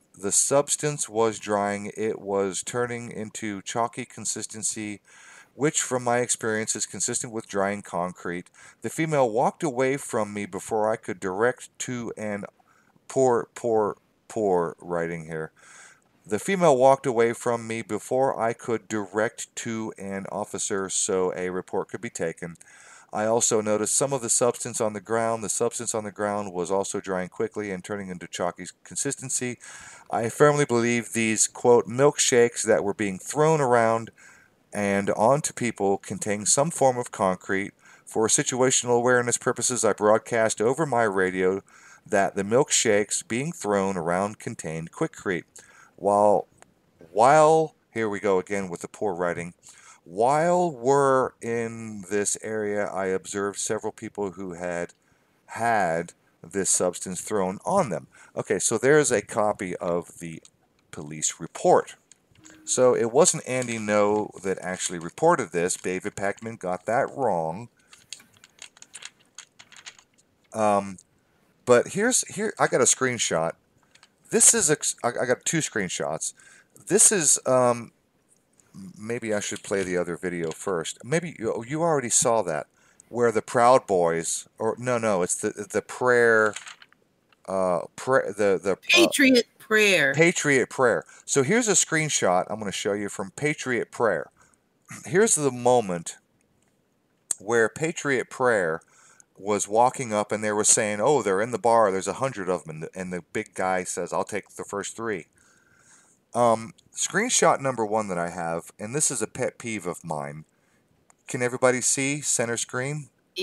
What is that? That's Andy Ngo. No, I'm not talking about the guy in blue. Yeah, that's Andy Ngo. What is this right here, center screen? What is that? What is that right there? That's a U.S. flag backwards. Thank you, backwards. Now, the same character has the U.S. flag on his helmet in the correct position. Mm-hmm. This is a pet peeve. This is a sidetrack issue that I have. Here's another screenshot. Same character on the front of his jacket. What is that? Let me wait till the delay comes up. I'm still watching. It's a backwards flag. Oh, yep, there it is. And look on his helmet. It's a correctly oriented flag. The same character, front and back, has the flag both forward and backwards. Now, Amy, you know, and I'm sorry to sidetrack, and I don't want to belabor the point, but this is a pet peeve of mine. The U.S. flag is a symbol of freedom and liberty. And if you give a shit about these things, then the symbol means something to you. And when you display, I understand symbolism, when you display it backwards or upside down or reversed, it means the opposite. Yeah, So, it means distress. well, if it's upside down, referring to the flag specifically, if it's upside down, it means distress. Yes. But when it's left to right backwards, then it's a reverse symbolism. It means the opposite. Exactly. Mm-hmm. So when I see the reverse American flag, that kind of gets under my skin. It's just a pet peeve of mine.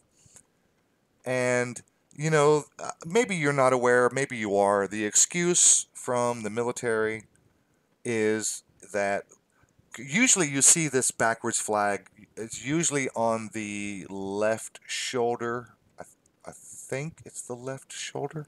But anyway, of the U.S. military, current U.S. military uniform, and when you ask these guys, they'll say, well, it's because we're going forward into battle. Da-da-da, we're patriotic, and this is all awesome because we're badass. Okay, you know what? Fuck you. I tell you what, why don't you put that flag on the other shoulder, and you can still be going into fucking forward into battle, and the flag will be oriented properly. How about that? Yeah. Okay, so here we got a guy who's got a flag on his fucking chest and his back, and that's backwards. Yep. And his helmet has flags that are forward facing. So, is this guy going sideways to the left to battle, or is he going sideways to the right in battle? I don't understand. Are we going forward into battle or not? Is this guy going sideways left or sideways right? This is just, I'm sorry. I know. It's a bullshit pet peeve of mine. Sorry. All right, so I think I'm probably done with Andy Ngo. I might. Oh, Sargon claims that he met. Oh, here, this is interesting. You'll like this. Sargon of Akkad. He claims that he met Andy Ngo in Portland. And I'm going to spare you the video. I'm going to move forward as quick as possible through my notes so we can get on to Lancaster. Because I know Josh is going to be firing up here in about 10 minutes. I don't want to... we're going to go a little bit of overtime, and I don't want to step on his toes too much. Sargon of Akkad claims that he met Andy Ngo in Portland. Okay, I don't know, during the protest, before, after the protest, when... Hey, Sargon, just in case you get wind of my fucking video, when did you meet Andy Ngo exactly? Because you just said clearly in your video that you met Andy Ngo in Portland, and your excuse... Here's the funny part. Andy took Sargon to a British Empire themed restaurant in Portland. And so when David Pakman and TMM and others have wondered about Andy Ngo and his weird British accent because he's supposedly born and raised in Oregon. Why does he have a fucking British accent? Which is very bizarre. Yes. Sargon of Akkad, his fucking excuse was, well, he's an Anglophile. Oh, he's an Anglophile, so he really likes England, and so he's adopted the English accent. Get the fuck out of here. Yeah, really. I like England. I like to play around with an English accent. I love the English accent. I love England. The English accent. I love it to death. I'm a Monty Python fan since I'm a teenager. Do you hear the slightest hint of an English accent in my voice? No. I love the English accent. Am I English at all to you? No. Okay, so fuck off, Sargon. Your bullshit of excuse that Andy Ngo is an Anglophile, and that's why he has a fucking English accent, is fucking bullshit. I'm not buying it. Sorry, I'm getting triggered. I can tell. That pisses me off. That's bullshit. Yeah, that is bullshit. I can understand if you're an Anglophile occasionally affecting the accent, but I mean, not in just general discussion of things. Right. Yeah, exactly. General discussion. I tinker. I've used the English accent in jest, in fun. Oh, surely you have, I'm sure. Right, exactly. Especially when I'm talking to our friend Dominic, right? Right, Conchi. Yes. When we talk to Conchi, I use the English accent all the time. I do it in jest. But I mean, Jesus Christ. I'm an Anglophile. I love the English accent. Do you hear me speak English? British accent? No. Not once have I ever heard you talking a British accent, mate. And even when I want to, it's forced. You can tell it's a poor accent. The problem that I think people have in North America doing British accents is they always do the typical, oh, of course, yes, of course, sir. It's just like I do. You shall have a front row seat of the carriage, my lord. Indeed. But I try to talk a little more like this, right? You sound like Claire there. Well, I think that the future of the Nosbol movement is up to us, friends. Really? I'm sure we can solve for all that. All right, I do want to play this real quick. This is a Sargon of Akkad's video.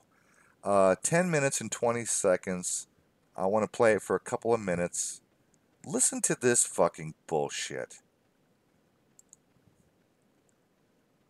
Concerned with this hypocrisy. Hang on, let me correct the speed of this. Go back to normal speed. Check this out. This is some shit right here. Check this out. Left is consistently failing in this regard, and for some reason you are completely unconcerned with this hypocrisy. But then things started to sort of not make sense about Andy Ngo. So first of all, he had claimed that the milkshakes that were thrown at him, which I'm against, period, the milkshakes that were thrown at him contained concrete. This is where David gets it wrong. Andy didn't claim this. I've already shown that. Which, of course, would conceivably harden and do serious damage to a human body.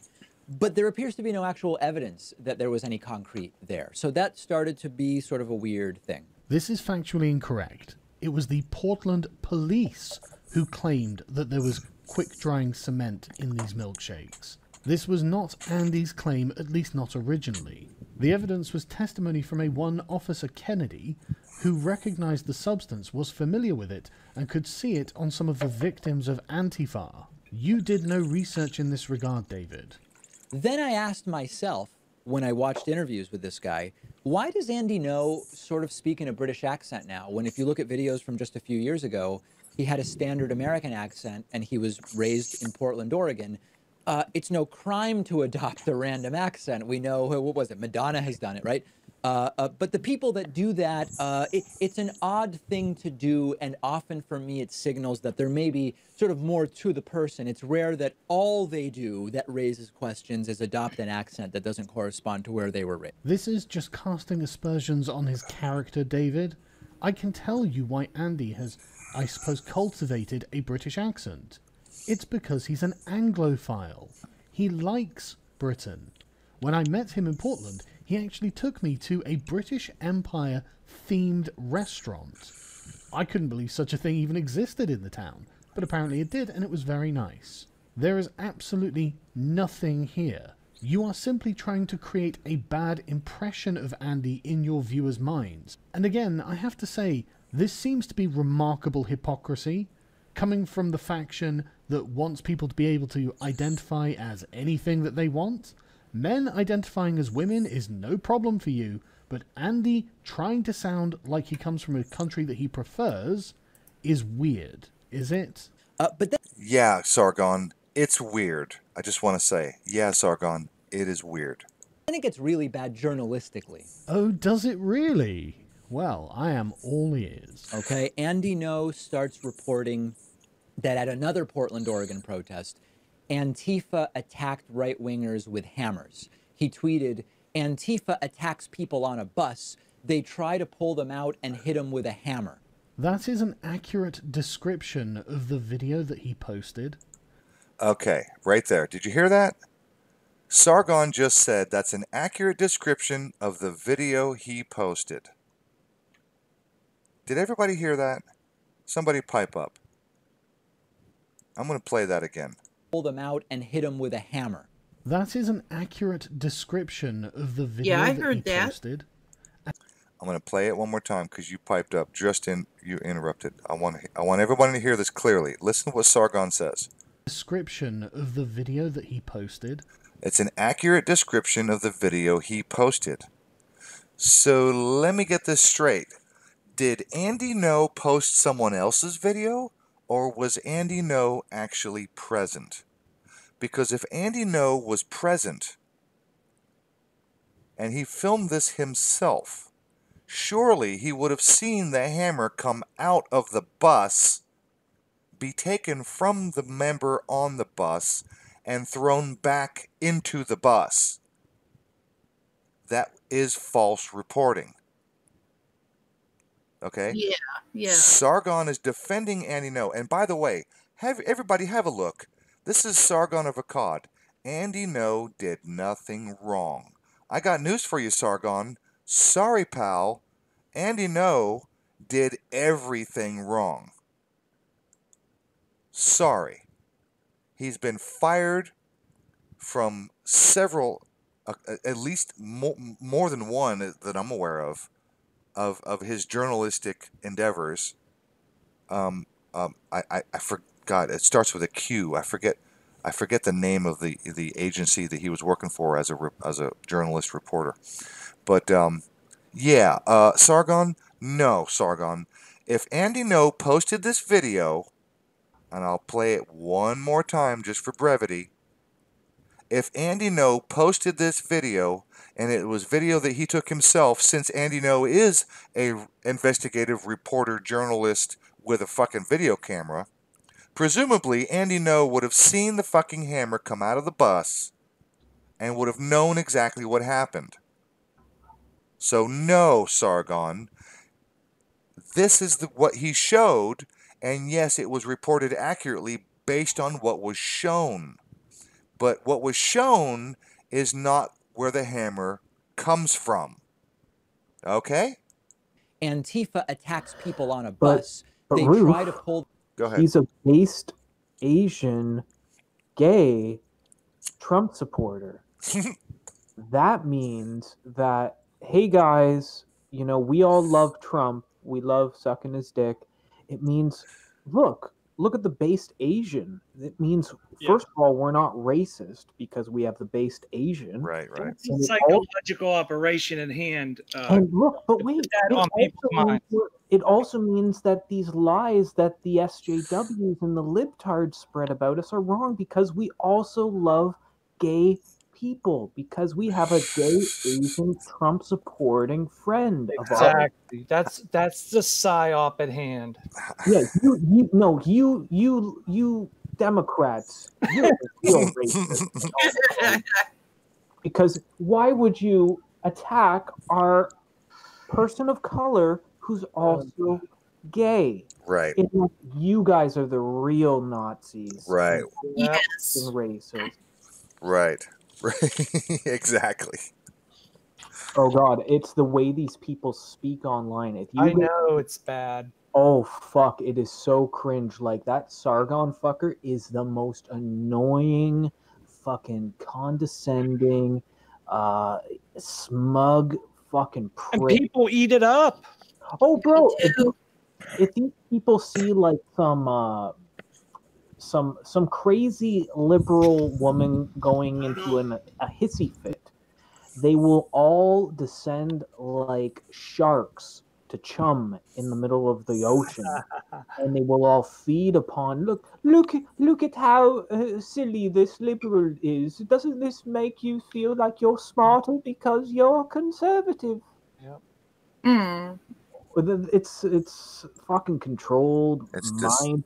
Oh God, It's all about mind control, swaying opinion, working on a naive mind. Yeah, it's the black versus white team. It's the red versus blue team. It's the join a side, join or die. People need to step back and look at the picture, and they don't anymore. They just go along with this. Yep. Oh yeah, this is the thing of the day. Let's go along with it. I don't get it. Like, I don't play ball like that. I could see past all that. A lot of us do here, but well, this younger generation, we've no comment for. Well, we've talked to a few smart younger people that have come across this side of YouTube, but the problem is that's basically the exception. Like I was 19 or 18 when I came into YouTube, this side of YouTube. Like it's a very small percent. But then again, with the population at large, I think that every generation is full of morons. Really. Let's move on. Okay, yeah. So enough of the Ngo guy. Let's go on to Lancaster. Unless fellow man or Amy has any final thoughts on Andy Ngo. I know it's bullshit. Yeah, basically. I think it's part of the play. Seriously, I think that eye injury was part of an initiation. Right. Oh, interesting aspect. I haven't even thought about the initiation. But yeah, Amy, that's an interesting play. Interesting play. Rufus, I think they're putting out this fake stuff now, like with Lancaster, to put it out there to get people confused, because a lot of people are catching on to what's going on. So now, you're going to have people like not believing the official story and believing the official story at the same time. You know what I mean? They're trying to cause confusion. Fellow man, have you heard me mention breadcrumbs for truthers? Maybe. I've mentioned it many times, and I understand that not everybody has heard me, but many have heard me say it many times. Yes. I've coined the term. Help me out, Amy. Has it been 3 years? Oh, at least. Maybe 2.5, 3 years ago, I coined the term breadcrumbs for truthers, where I'm of the opinion that, they put these stories out with these tidbits of details for people like us to chew on. Yes. They show us what they want us to see. And they know full well that conspiracy-minded people exist, and now with the internet, that the conspiracy crowd has gained a little bit of a following, and so there's lots of people looking into all these aspects and details. Yeah. And so they put these details out there for people like us to chew on, and they're dead-end rabbit holes is what they really are. Yes. Yes. Yep. So it's all done on purpose to keep us busy, chasing our tails. Yes, distract us. I feel the same way about chemtrails now. I don't want to bring that up, Rufus, but I bought into it at first. I did. I was thinking, oh, they're spraying us every day with this stuff. Look what's going on in the sky. And then I did a little research. And then I learned a difference between cloud seeding and condensation trails. I have a question for you on that. Why do they come out in grid patterns? because that's the way the flight paths go across. No, the sky. no. Well, no. That's the way Yep, that's the way the exactly. wind currents turn it into an entire cloud. Well, I'm just talking about the path. Well, I'm kind of 50-50 on the whole thing myself, fellow man. Yeah, sure. I'm just telling you where I'm at with it. Yeah, like I'm kind of the same way, man. Like I know when I see these lines coming behind jets in the sky, I don't think, "Oh my God, it's a CIA unmarked plane trying to gas me or something like that." What I see is a plane very high up in the atmosphere that is triggering condensation in its wake from its jets as it moves through the sky. Well, yeah, it's about elevation, humidity, and pressure. Well, I've got a question. One summer day in Las Vegas was the first time I noticed the trail, and my first trail. And I mean, I'd been a sky watcher all my life. Me too. And so, I had like 40 years worth of looking. And the first time I see a trail, I'm in Las Vegas. It's a warm day, and I can see the plane. It's that low. And across the sky comes this streak. And I'm looking at that going, that ain't normal. Now, I do know that there have been people who've done testing of soil. And how valid is that? We got to wonder too, Well, yeah, but they generally don't get much traction. I'm just saying, and they've done tests. They say from soil underneath a house and outside a house. Yeah. And the soil under the house. And we say they, Amy. Are we sure we're trusting the source from? Like I said, I don't know. That's the thing, That's I can't that's say for sure, but like I said, it's not like the media is picking it up and throwing it around. No, I think fellow man is right. We got to keep an eye on the source. Yes. Well, yeah, as I recall, it looked legitimate, but this was, I don't know, 5, 6, 7 years ago. I can't. I question everything. You know that, and I get called crazy about my opinions on New Zealand, but I look at it with a critical and rational mind and what they're capable of and what they're not really capable of. And then I try to come to a consensus. I don't auto hoax like people accuse me of. I try to look at the data and draw a conclusion, and try to come up with a good hypothesis before I come to that conclusion. Well, I have garnered enough data to give high probability that if it's in the news, it's fake. Amy, you're a little hot. Oh, okay. Well, I'm not sure how to handle that. This doesn't have a volume control or anything. Can you swing your mic a little bit further away from the mouth? I'm trying. Is that better? A little more, please. How's that? Nope. Okay, it's as far as it'll go right now. That's a little bit better. Okay. Amy, I'm at the point where of course, everything can't be faked. Like local stories, stories in your own hometown. Oh, here we go. Yes. I mean, like some stories are very real. I mean, we got to accept that.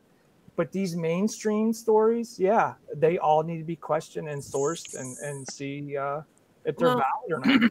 I will presume that they are fake, and then go looking for stuff that prove that they aren't. So fellow man, the reason Amy laughed a second ago, because I don't know if you're aware, but Amy is very aware of the story that happened in my own neighborhood, and I have video to prove it. Yep. I don't know how close you've been following what I've been up to, but no. I've told this story more than once. In my neighborhood, literally 3 or 4 houses away from me, where I live in my neighborhood, just on the very, very outskirts of my little tiny subdivision, is a tree service And I do a lot of business with these guys. I get wood for burning in the winter. They cut my tree because I got a sizable property, and I use them all the time to cut down trees. And I get mulch for my property, for my garden, and for my front yard. So I know these guys. I'm always in and out, and they know me by name. I know them all by name. One day I'm outside working, and I'm just going to tell the story again. This is a local story because you brought it up. And when I mentioned it, Amy laughed because she knows what I'm going at. This happened literally in my neighborhood. The police blocked off the whole surrounding streets all the way around my neighborhood. Helicopters, police, fire, everybody was there. Yeah, yeah. ATF, bomb squad, they were all there. I get a phone call from my neighbor. She says, look over toward, I won't name their name, but she says, look over toward the tree service. And there's smoke. And I had a friend was visiting me at that moment. And so we jumped in the car and we ran down the road to see what was going on. And I filmed and I talked to the cops and I talked to the people at the tree service because I know them and I interviewed them literally as it was happening. Here's the story. There's a trailer. There's a sizable lot because they have equipment and they have a giant mulch pile and they have trees and, you know, leftover limbs that they turn into wood that they sell for firewood. So they have a big lot and they have a trailer on the property. And when no one is there, they rent the trailer to a guy who lives in the trailer. It's his house. They give it to him for free. And all he has to do is keep an eye on the property. Okay? And unfortunately, when you enter into a situation like that, you're going to get a grifter. Okay? So somebody who can't afford to live anywhere, right? Some lowlife. All right, bottom line is this. I'll cut to the chase. The guy lost his fucking mind. He booby-trapped the place. He pulls a gun on the owner and the owner's son, sticks it in their face, and he's losing his fucking shit over some silliness, what differences they had. And at one point, they get away, and he doesn't, there's no shots fired, but they call the cops. And they're saying, okay, the guy on our property, he just pulled a gun on us. He said there's booby traps, blah, blah, blah. And boom, the cops show up. Surrounded it. The whole neighborhood surrounded. Helicopters. They bomb dogs and bomb squad. They got the fucking robot, the bomb robot. I got pictures of the bomb robot roaming around. ATF is there. The guy, he waits for the police to approach the trailer, and he ignites the propane tank and explodes. He tries to take out the cops, kills himself, tries to take out a few cops in the process. Here's the bottom line. It doesn't even make local news. Wow. Okay? Yeah, you'd think that, didn't you, at the time that it happened, or shortly thereafter, you were going, I was certain that this would be on the national news and put my little town on the map. Exactly. I thought my little town, my suburb of Atlanta was going to be national news. My little subtown of Atlanta was going to be, household name. Because I thought, wow, this fits the narrative. But apparently it didn't fit the narrative. Because it was real. They couldn't control the narrative 100%. Yeah. I don't know exactly why. But there might have been a ticker or a headline or a tiny article. I couldn't find it. I looked. I couldn't find it. It didn't make national news. And I looked and I couldn't find it. If there was anything, I couldn't find it. It didn't even make local news, as far as I'm concerned. I couldn't find anything. It was bizarre. And I got video footage of the event, not the actual event, but I got video footage of the smoke, the after effect. I interviewed the fucking people at the tree service. I interviewed cops. I was there. I got video. and it didn't even make a blip on the fucking map. So yeah, it's a strange situation there, brother. I don't know what else to say about that. Yeah. So, Well, I'm just saying that like some local news is mostly correct, not all the time, but because it's local. Yeah, well, I shared a couple videos the other day, which I thought had potential to be national news stories. Mhm. There was the one story that this was like, I think it was like a local news station coming out of Ohio, and it was of a man who. Now, I subscribe to a bunch of small U.S. news stations. Don't ask me why, but well, I'll tell you why. Fuck it. I have found some of the most whacked out, bizarre things you can imagine coming out of small little cable access or small like ABC affiliated news stations coming out of like Hoboken, New Jersey, or Claremont, West or Montana. You name it, some little fucking place. I'll find the craziest shit you can imagine. So this one story, this guy who was a mental patient escaped the asylum down the road and came and raped a woman's pit bull. She came into her backyard and saw this mental patient raping her pit bull. And she took out a 9mm and shot it into the air. And the guy continued to rape the pit bull. And this was one of the most fucked up stories you can imagine. And it went nowhere. It went nowhere out of southern Ohio. The second story was of this couple in some trailer park in North Carolina who had manufactured hundreds of pipe bombs, and they had planted the pipe bombs all over their small town of Dudley, North Carolina, and it was insane. But for some reason or another, these two completely fucked up stories that you think would have garnered in years, maybe more than 500 views, went nowhere. But these huge stories that seem less significant in many ways blow up nationwide in Canada and the States. I just think it's kind of strange that people planting pipe bombs, like a bombing, modern day bombers in the United States does not garner national attention. Yeah. With the hysteria going on around terrorism related anything, why did this story not go nationwide? Why did the story of a man raping a pit bull go nowhere? It's because these weren't the greenlit stories to go national, is honestly what I think nowadays. They weren't coded. Yeah, it was probably a real couple of rednecks making pipe bombs, and it was probably a real madman having sex with a pit bull. Yeah. They weren't coded. Hey, speaking of a guy raping a pit bull, is this the same story where the pit bull bit the guy's balls off?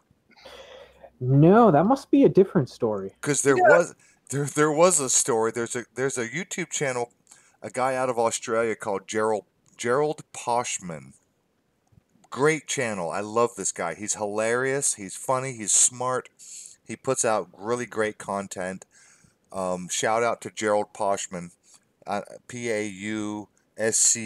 I hope I spelled it correctly. You'll find him if you look for him. Gerald Poshman out of Australia. He's an older guy, silver hair, white hair, silvery, whatever, salt and pepper. Brilliant, funny, just smart. And he covered this story where this guy he put peanut butter on his balls, and this is a total sidetrack. I'm sorry, this is not what we intended.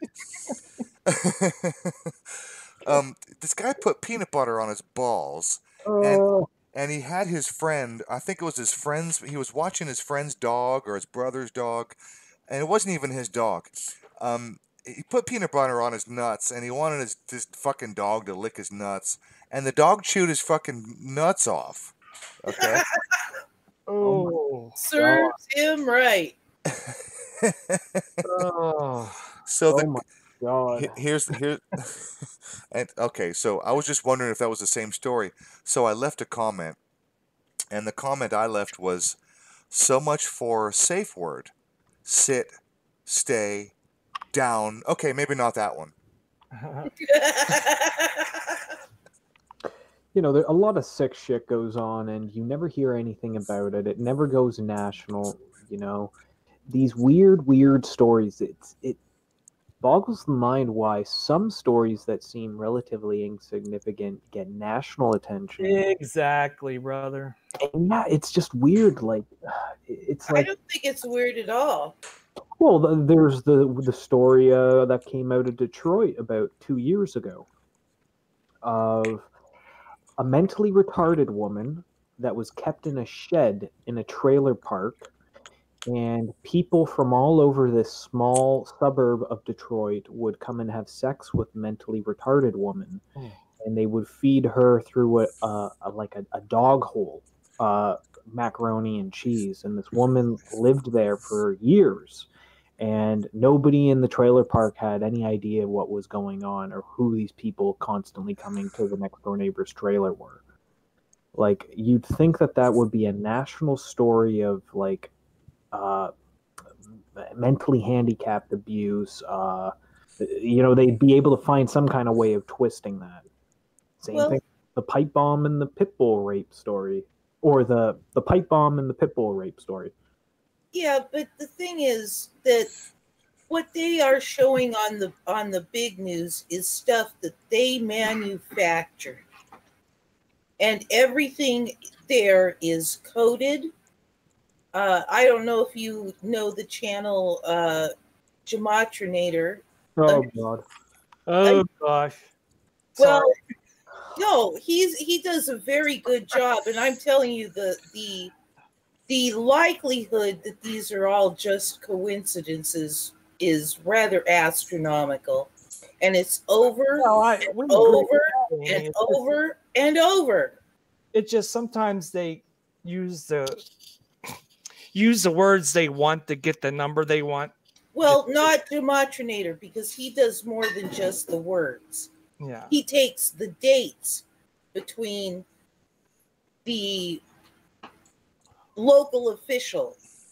Yeah. And they always have a connection to a phenomenal degree. They always have some connection, and it's usually I definitely believe there's highly codes out there. I just don't think the powers that be are going to give us a system to debunk them.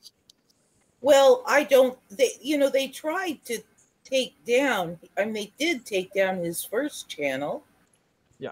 They don't want. I think it's like maybe they'll give us the numbers that we think that are correct, but you have to like subtract 10 or add 5 to get the real number. Yeah, then you gotta add 4 and divide it to the last number. Yeah. So I'm going to say I'm pretty sure that there's more to it than we have discovered. Yeah, but I am going to say that I do believe that there is something to it, and that they are coding these deliberately. It's like that guy, a former guest of the show, Zach Hubbard. Yeah, Zachary K. Hubbard, the biggest scammer ever.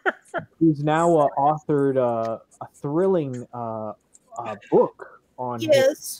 Well, now see, I think Zach is either compromised or just a dick, or just on here to make money.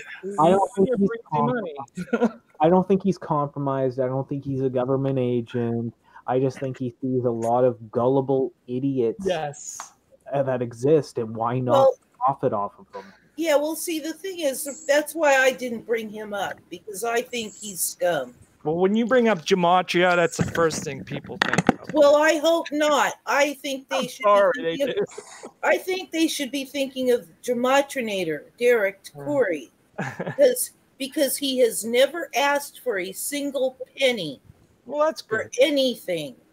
and he does live decodes, and he shows the numerology and the gematria, the whole 9 yards. Amy, I do think that there are there is a bit to this numerology thing. Yes, so there is. There's the number 33 or 1989. You see these repeating numbers over and over and over again. I think there is something to it, but I think that a lot of times people read way too much into this. Well, spend some time watching Derek on Gematrinator _85_. Okay, well, I'll check him out. Like, I think I had subscribed to him like a long time ago, but then I was back then I was subscribing to anyone. Well, you probably subscribed to his original channel, which is no longer there. Randomly I'm subscribed to like 1,000 or 2,000 people on my multiple channels. And so when I go to the subscription feed, I'll get like 20 different live streams of different people that are all live at the moment. And one thing I'm always fascinated by is the amount of people that are watching Zachary K. Hubbard. He'll have in the 500 to 400 to 700 range of people watching him, actually. I think it's amazing that people still pay attention to him. Well, I truly believe that 300 to 400 are bots. Yeah, well, I wouldn't be surprised in that. Once you get 1,000 subs, you could buy packages on here and get all the bots you want. For the right price. And maybe he used that money that he stole from people when he said he was going to set up a truth site, sabotaged it. Oh, he was running for president, right? President, right? Oh my God, I totally forgot about that. He wanted $100,000 to run for president. Remember that? Yeah, I don't think he did much with that, but the truth site, we know he collected $16,000 through GoFundMe, and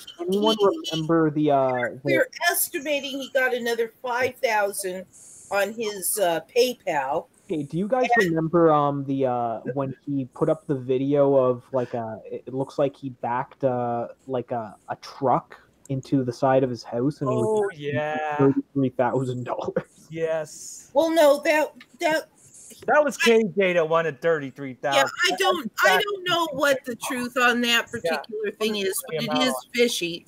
The point is that for the site, he came out with a vid that said specifically that the first $33,000. Yeah, he did. Yes, he did. That was going to be for that site only, and then it turns out after he came in and started ranting about how Flat Earth had taken over the site, which it hadn't. There were people on both sides, and everything was friendly and reasonably respectful on both sides. And it wasn't the whole of what was going on there. He came in and ranted about that and then turned and claimed that these guys who had donated their time and skills to get the site up running claimed that they had just ripped him off. Well, they came back and delivered an accounting of every penny of the just under $2,400. Okay, all for Truth was the name of the website, right? Yes, all for Truth. Oh God, I remember this now. And so they showed their accounting where every penny, and so he paid out $2,400. He collected probably about $21,000, and then he almost immediately after he ranted and raved and accused and all of that, started talking about spending the rest of the money on other things. Oh my God! A number of people who were amongst the ones who donated, came to me because, you know, up until that point, I had been fairly close with Zach, as close as one can get online, you know. They came to me and said, can you ask him for an account, his accounting?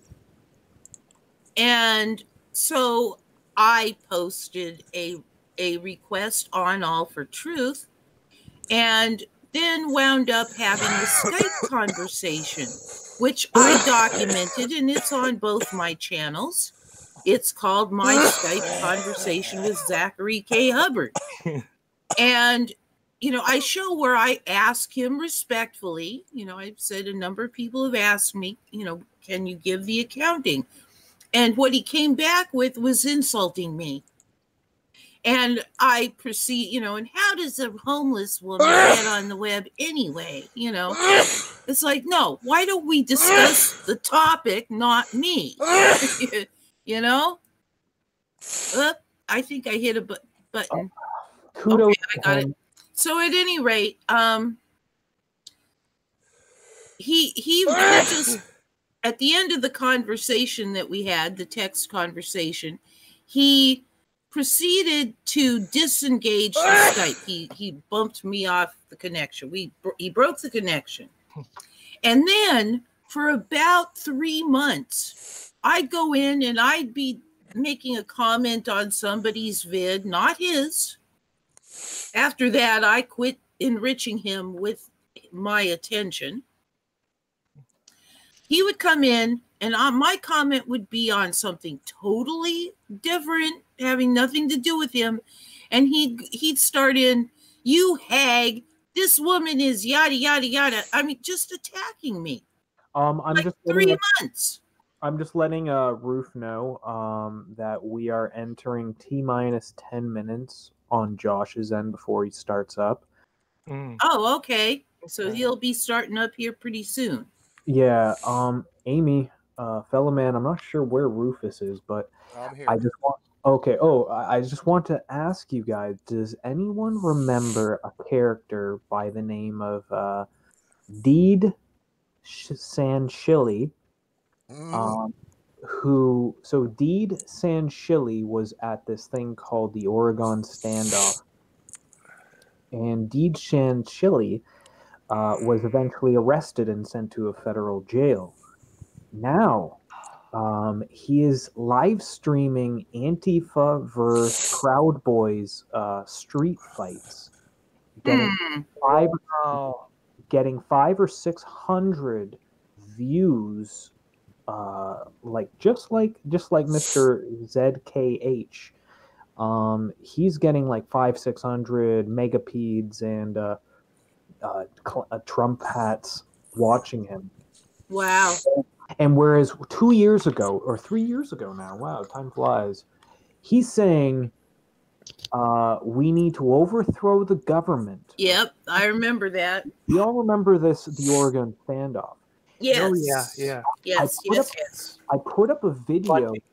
I put up a video of him live streaming the Proud Boys versus Antifa street fight the other day, and he says, I quote, that Trump needs to send the army with tanks to lay a siege and take over Google and Twitter. So, grief. So from being some cowboy, fucking horse riding patriot with the Gadsden flag 3 years ago, yeah, some kind of quasi authoritarian begging the government to send tanks to fucking internet websites headquarters. He's a piece of work, ain't he? Literally, this is the truth movement. It's full of complete moron fools. Well, I think that a lot of them are paid to be. Yeah, I do believe that, Amy. But there's got to be a lot of idiots that go along with this. That too. There's certainly a fair number, but I think that they're less worried about accumulating morons than they are giving the appearance that there's a huge number. You know, it's more illusion. It's like the illusion that this is a free country and that the original Constitution still has any sway.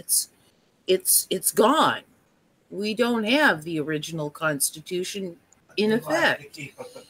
And in fact, the Bill of Rights, which was attached to the original one, it's not attached to what's in force now. I would have to disagree with you, Amy.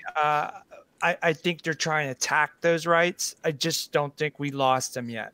Well, I think they maintain an illusion, and so they can't make it look like we've really lost them.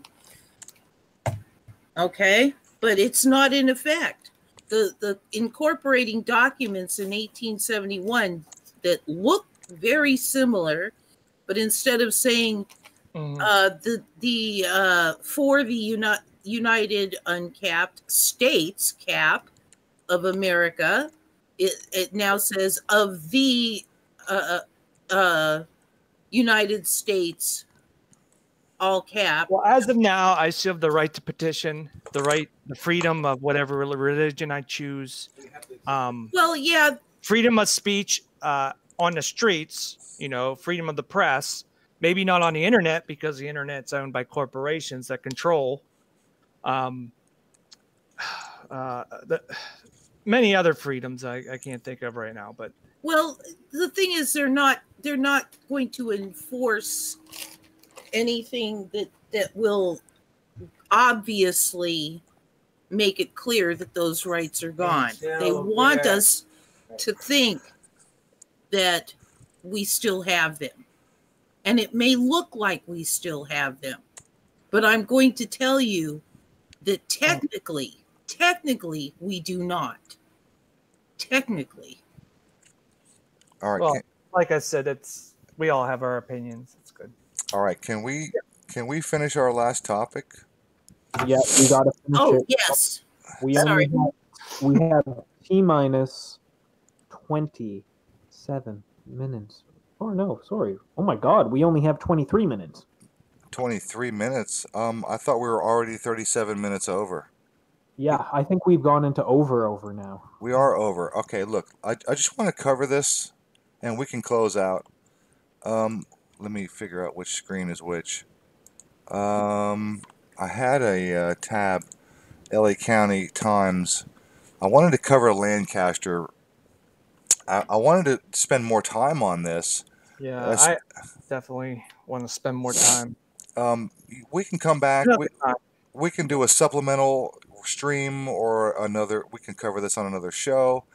But for those who might slightly be paying attention, let's just start from the beginning. Fella man, I know haven't been following this particular story too closely, but I thought you would be particularly interested in this story. Oh, I am. I'm here to listen to what you found. So we have, it starts off with this police officer who, and this sucks because I have to go all the way back. I don't have notes and I don't know where to go. I'm just doing this on the fly right now. So the story starts off with this young police officer, fresh out of the academy. He's 21 years old. 21-year-old officer. He calls on the radio, and we have the 911, or we have the initial, police broadband or the police band, whatever frequency. Okay, it's not on the main 911. Whatever. We have the initial call where he says he's been shot. This is LA County. This is Lancaster, LA County, for those who don't know. This is near the helipad, just outside of the barracks, or the otherwise known as the cop shop. Okay, so it's the county lockup, the police headquarters, where they take you when you get pulled over and you get arrested. You know, the initial cop shop. He gets shot by a sniper. This was widely reported, nationwide. I'm in Atlanta. This happened in LA. I heard about it. So this is mainstream national news. Nearby, across the street, is a building that's, I don't know, 10 or 15 stories. I don't know exactly how tall it is, but it's not a, it's a mid-size building. It's a building that supposedly houses mental patients of varying degrees. So it's a facility that helps people with mental issues of all kinds. This police officer on the police property in the parking lot near the helipad, he reports on his radio, I've been shot. And of course, you know, circle the wagons, all the cops show up, we got a shooting, officer down, right? Massive response. The whole area is closed off, neighborhood after block. They create a perimeter. Everyone's in lockdown, right? The whole fucking shebang. News reports have said hundreds, plural, hundreds of officers responded. Okay? This was a big deal. So if you haven't heard, this was a big deal. The officer, and I'll come to his name in a moment as I go through this article, but everything I'm doing right now is on memory. The officer was, I'm going logistically because that's how my brain works, okay? I'm all about logistics. Okay, so this is what you won't get in the news, is the logistics, step by step, okay? Step by step is what you won't fucking get. So, okay, the officer radios in, I've been shot. What's the first thing that's going to happen is cops are going to run out of the building because they're in the parking lot. They're at the cop shop, right? So they don't even have to show up in their cars. All they got to do is open the back door. Oh my God, you're in the parking lot? Here I come, bro. Boom, cops are running out the back door. Logistically, the first thing that's going to happen is cops are going to be on the scene on foot from the barracks, the building, because he's in the parking lot. So, the next thing that's going to happen is that the cops on scene, the first cops, because they have most cops, if not all, have some paramedic training, first aid, first response type training. And the first thing is that you identify the wound, you apply pressure if it's bleeding out, right? Everybody understands. I think anybody who has been through the 5th or 6th grade and has that kind of level of intelligence and understanding can grasp the concept that first responders understand that when there's a serious wound, the first responder's job is to identify the wound, apply pressure. If it's bleeding, you apply pressure, boom. So we're talking about a gunshot. The officer reports, I've been shot. So, okay, cops are on the scene. The guy's, is he on the ground? Is he bleeding? Do you know what I mean? Imagine the scenario. You're the cop running out of the building. And you're running out to the parking lot. Where's my buddy? New recruit. Down. Where is he? Oh, there he is. You get to the scene. There he is. And the first thing you're going to do is what exactly? You're going to call an ambulance. You're going to call life flight. He's been shot. Officer down. You're going to, rip open his shirt and try to identify, are you bleeding bad? Where you been hit? How bad is it? Do I need to apply pressure? All that kind of stuff. So I'm thinking, in my mind, all the logistics. So the news broadcast goes out. Officer, sniper. A sniper shoots officer. Officer down, new recruit, or whatever the hell they reported. And I forget the exact headlines, pardon me. But it goes out nationwide. It's a big deal. Cop has been shot. Sniper. Those are fucking headlining, biting words, right? So, okay, so you call an ambulance, and the ambulance shows up. Now, first of all, if you're the first officer on the scene and you're helping a fellow officer, you know the thin blue line, right? You're helping your fellow officer. You're gonna see, if you're not in on the joke, you're gonna see right away, there ain't no fucking wound. Are we calling an ambulance? Do I call an ambulance? What do I see? Does he need an ambulance? Do we need that kind of assistance? Who do I call? What do I do? So what I'm doing right now is I'm painting a picture. I'm establishing that the first officers on the scene are in on the joke. I'm trying to establish the first people to arrive are in on the joke. So now we call an ambulance, and the ambulance shows up.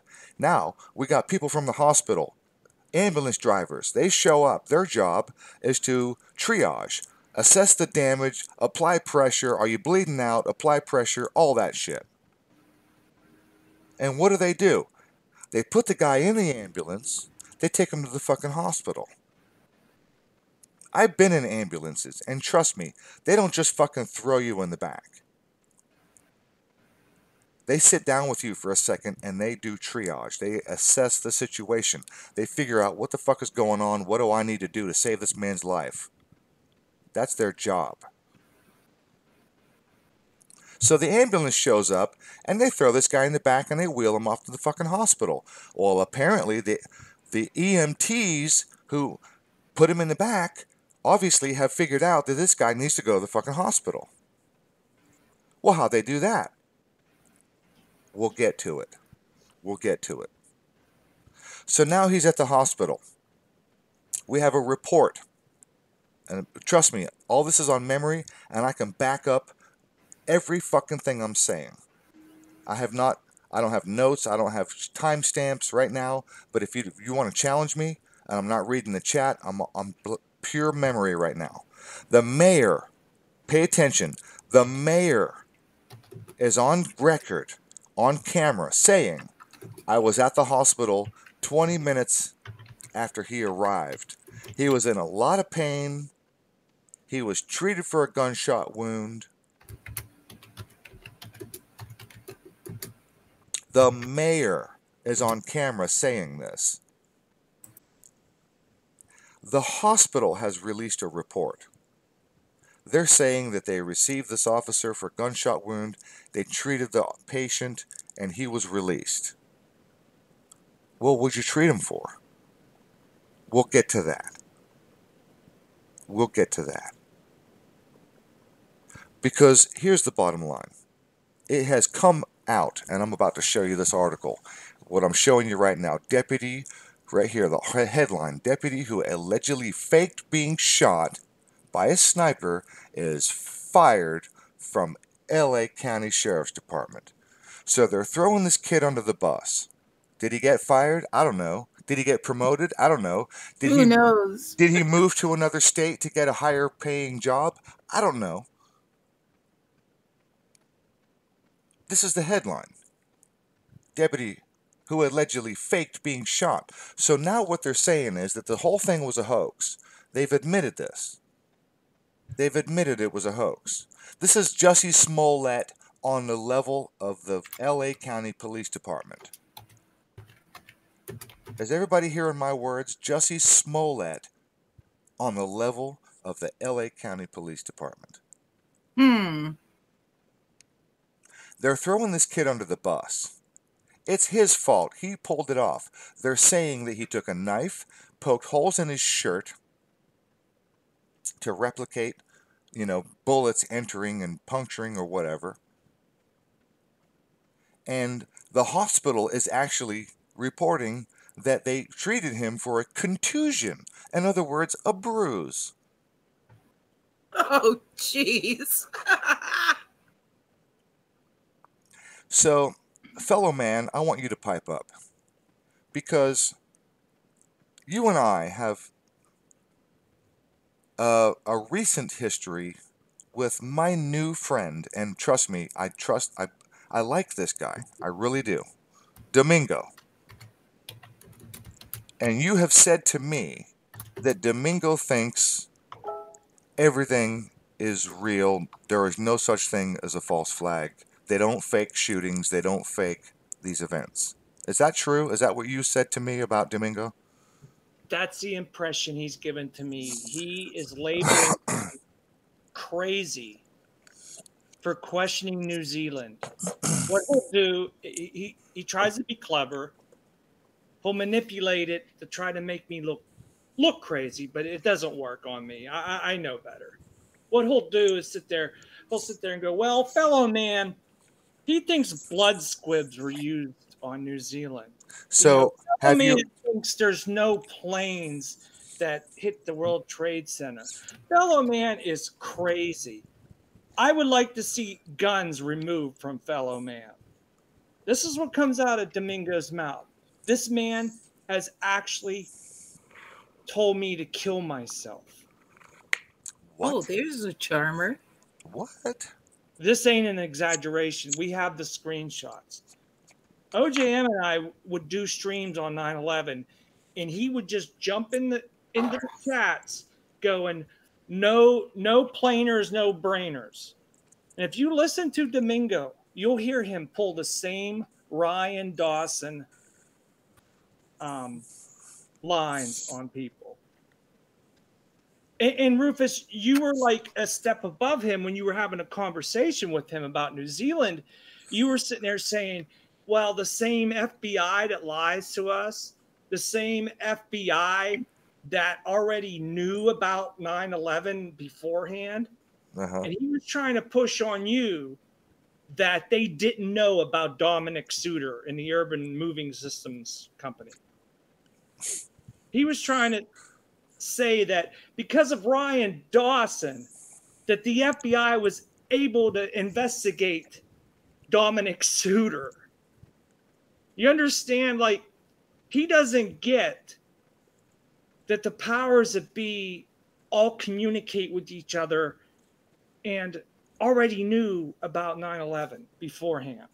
And Well, that's exactly what I'm trying to expose here. Well, I'm just saying, like, he did. Well, I don't want to. He tried to manipulate you, and I think he's probably sitting at home in his mom's basement reading books on how to. Well, okay, let's not do it. All right. I understand the history, and keep that to yourself, please. Yeah. He's not here to defend himself, so I don't want to do ad homs. Yeah, I'm sorry, but he does it to me when I'm not around. So. Okay, well, let's be above that, and let's not. Yeah, I understand. So, I just want to make the point that, and I'll speak to Domingo, but people who think that these events are not staged, and that people who want to be like apologists for these events, who I just got a something from Domingo, so he's listening. Yeah, of course. He thinks. Hey, Domingo, do you want to come in here? They are not staging. I don't want to talk to that. All right, shit. all right. He's dead to me. All right, I don't want. All right, I'm not here for that. We're not doing that. I'm not. All right. I'll talk to Domingo. I'll talk to him live, private, whatever. I don't care, and I'm not talking shit. No. But no. I just want to make the point. I'm just trying to make this point, and the point is that people who are apologists for events like this, exactly, are, I don't know. And I know. I'm just saying, there's people. Wait. I'm trying to choose my words extremely carefully. I know. I'm just saying, there's people out there that think they're not staging these events to push new laws on us. All right, so let's just recap. Let me recap. Now, look, I'll acknowledge. No. Let me rephrase that. There's people out there that don't believe it's possible. That don't think that they would do this. Right. Okay. So I acknowledge that I'm so far on Lancaster subject. I've not established the narrative as far as showing, and I'm stuck on this headline on this article. We haven't moved past that, and everything that I've said is based on my memory. But trust me, you don't believe me, go and look it up and prove me wrong. Everything I'm saying is pretty damn accurate. The bottom line is, yeah, you're doing a good job. That the officer, this young out of academy officer, this is the narrative. I don't know. Well, he could have been 40 years old. I don't fucking know. All I'm telling you is this is the narrative. We have an article. We have a news story. Officer down. He's a sniper. Sniper shot him. Where? In the parking lot. What parking lot? The cop shop. L.A. County. Gotcha. Okay. Now what? He gets on the radio. The cops are the first on the scene. and then the ambulance is the first on the scene. They take him to the fucking hospital. The articles that keep coming out, they say he was treated by hospital officials say he was treated and released. Headlines: treated and released. Well, what the fuck does that mean? What treatment? Yeah, treated how? And then you keep digging. If you're interested in the story, you keep looking and you find out, oh, they say it was a contusion, and he faked it. So wait a minute, contusion? If you're going to poke holes in your shirt with a knife to make believe that you were shot, hey, see, look at my shirt, I was shot. Well, let's look at your skin. What happened to your fucking skin? Is there a hole? Are you bleeding? No, you're not fucking bleeding. You got a bruise. Do you? Do you have a bruise or not? Yeah. I don't fucking know. I'm reading these articles and I'm going, wait a minute. None of this fucking shit. This shit, the narrative is falling apart the more you look at it. And then they throw this kid under the bus. They say, oh, he faked it. He took a knife and he poked holes in his fucking shirt. Mm-hmm. And they're blaming him for everything. No, fucking no. Because if you go through the logistics, a cop gets on the radio and he says, I've been shot. And the cops show up on the scene because he's in the fucking parking lot of the cop shop. So cops are the first on the scene. They would have been the guys who ripped his shirt open and said, how bad is it? Where's the bleeding? Where do I put the pressure? And they would have realized, you ain't fucking shot. No ambulance would have been fucking called. But no, an ambulance was fucking called. And the ambulance fucking showed up, and they picked this fucking guy up, and they took him to the fucking hospital. So what did the EMTs do? Did they open his shirt and say, where do we put the pressure? You've been shot. Where do we put pressure? No. They take him to the fucking hospital. Mm-hmm. And then the hospital officials make a fucking report. This is what pisses me off. For people who don't believe that these things are staged and everyone's in on it. Because now we got hospital officials making official fucking reports, and they fucking say we was treated and released. Rufus, I was told I'm crazy to believe that everyone's in on it. Well, what if somebody told you that? And now we have the news, the journalists, the reporters, the investigators, the cops, the ambulance, the EMTs, the first responders, the hospital officials, and the police chief and the goddamn fucking mayor on TV. And the goddamn fucking mayor on TV saying, I visited him in the hospital. He was in a lot of pain. Exactly. So, is everybody in on it or not? Everybody's in on it. This is what fucking pisses me off. That's how bribery works. They pre-plan this stuff. Contracts are signed. Blood oaths are taken. Yep. This is how Freemasonry works. Yep. Freemasonry is behind the EMT, the police, in all these positions of authority. Yep. Thank you, Amy. What's behind Freemasonry, though? Kabbalah. Rosicrucians, multiple networks. Oh, yeah. Oh, you know, now we're getting into deep waters. I think we don't know who's actually at the top. I don't think we ever see them. Deep waters. I'm cutting it off, you guys. We're 10 o'clock my time. It's been 3 hours. Okay. Good. Actually, about 2.5 because we had a false start and some audio errors. But Amy, a big shout out to Josh. Love you, bro. Thank you for joining us. Fellow man, big shout out to you for hanging out with me. Thank you, man. Gandalf, are you buddy. I'm going to do one thing before we all shut her down. I'm going to be sharing the link to where we're all heading over to on Josh's channel. Yeah, we're going to Plumed Serpent channel. Everybody's going over to Plumed Serpent. We're going to go hang out with Josh. So if you don't know Plumed Serpent, Gandalf is going to leave a link. There it is. Thank you very much. Okay, so everyone click that link that I just dropped. We're moving over to Josh's channel. Right on. So I would like to talk to you when you shut this off. Final thoughts, everybody. I'll talk to you briefly, but I'm going to Josh's after I go to the restroom. So I'll talk to you briefly. Okay, yeah. I just want to say something. So final thoughts before I close this out. Love always. Don't trust the news. Keep your mind open. Be good to each other and pick up your fucking trash. All right, peace, you guys. Love you. See you next time. All right.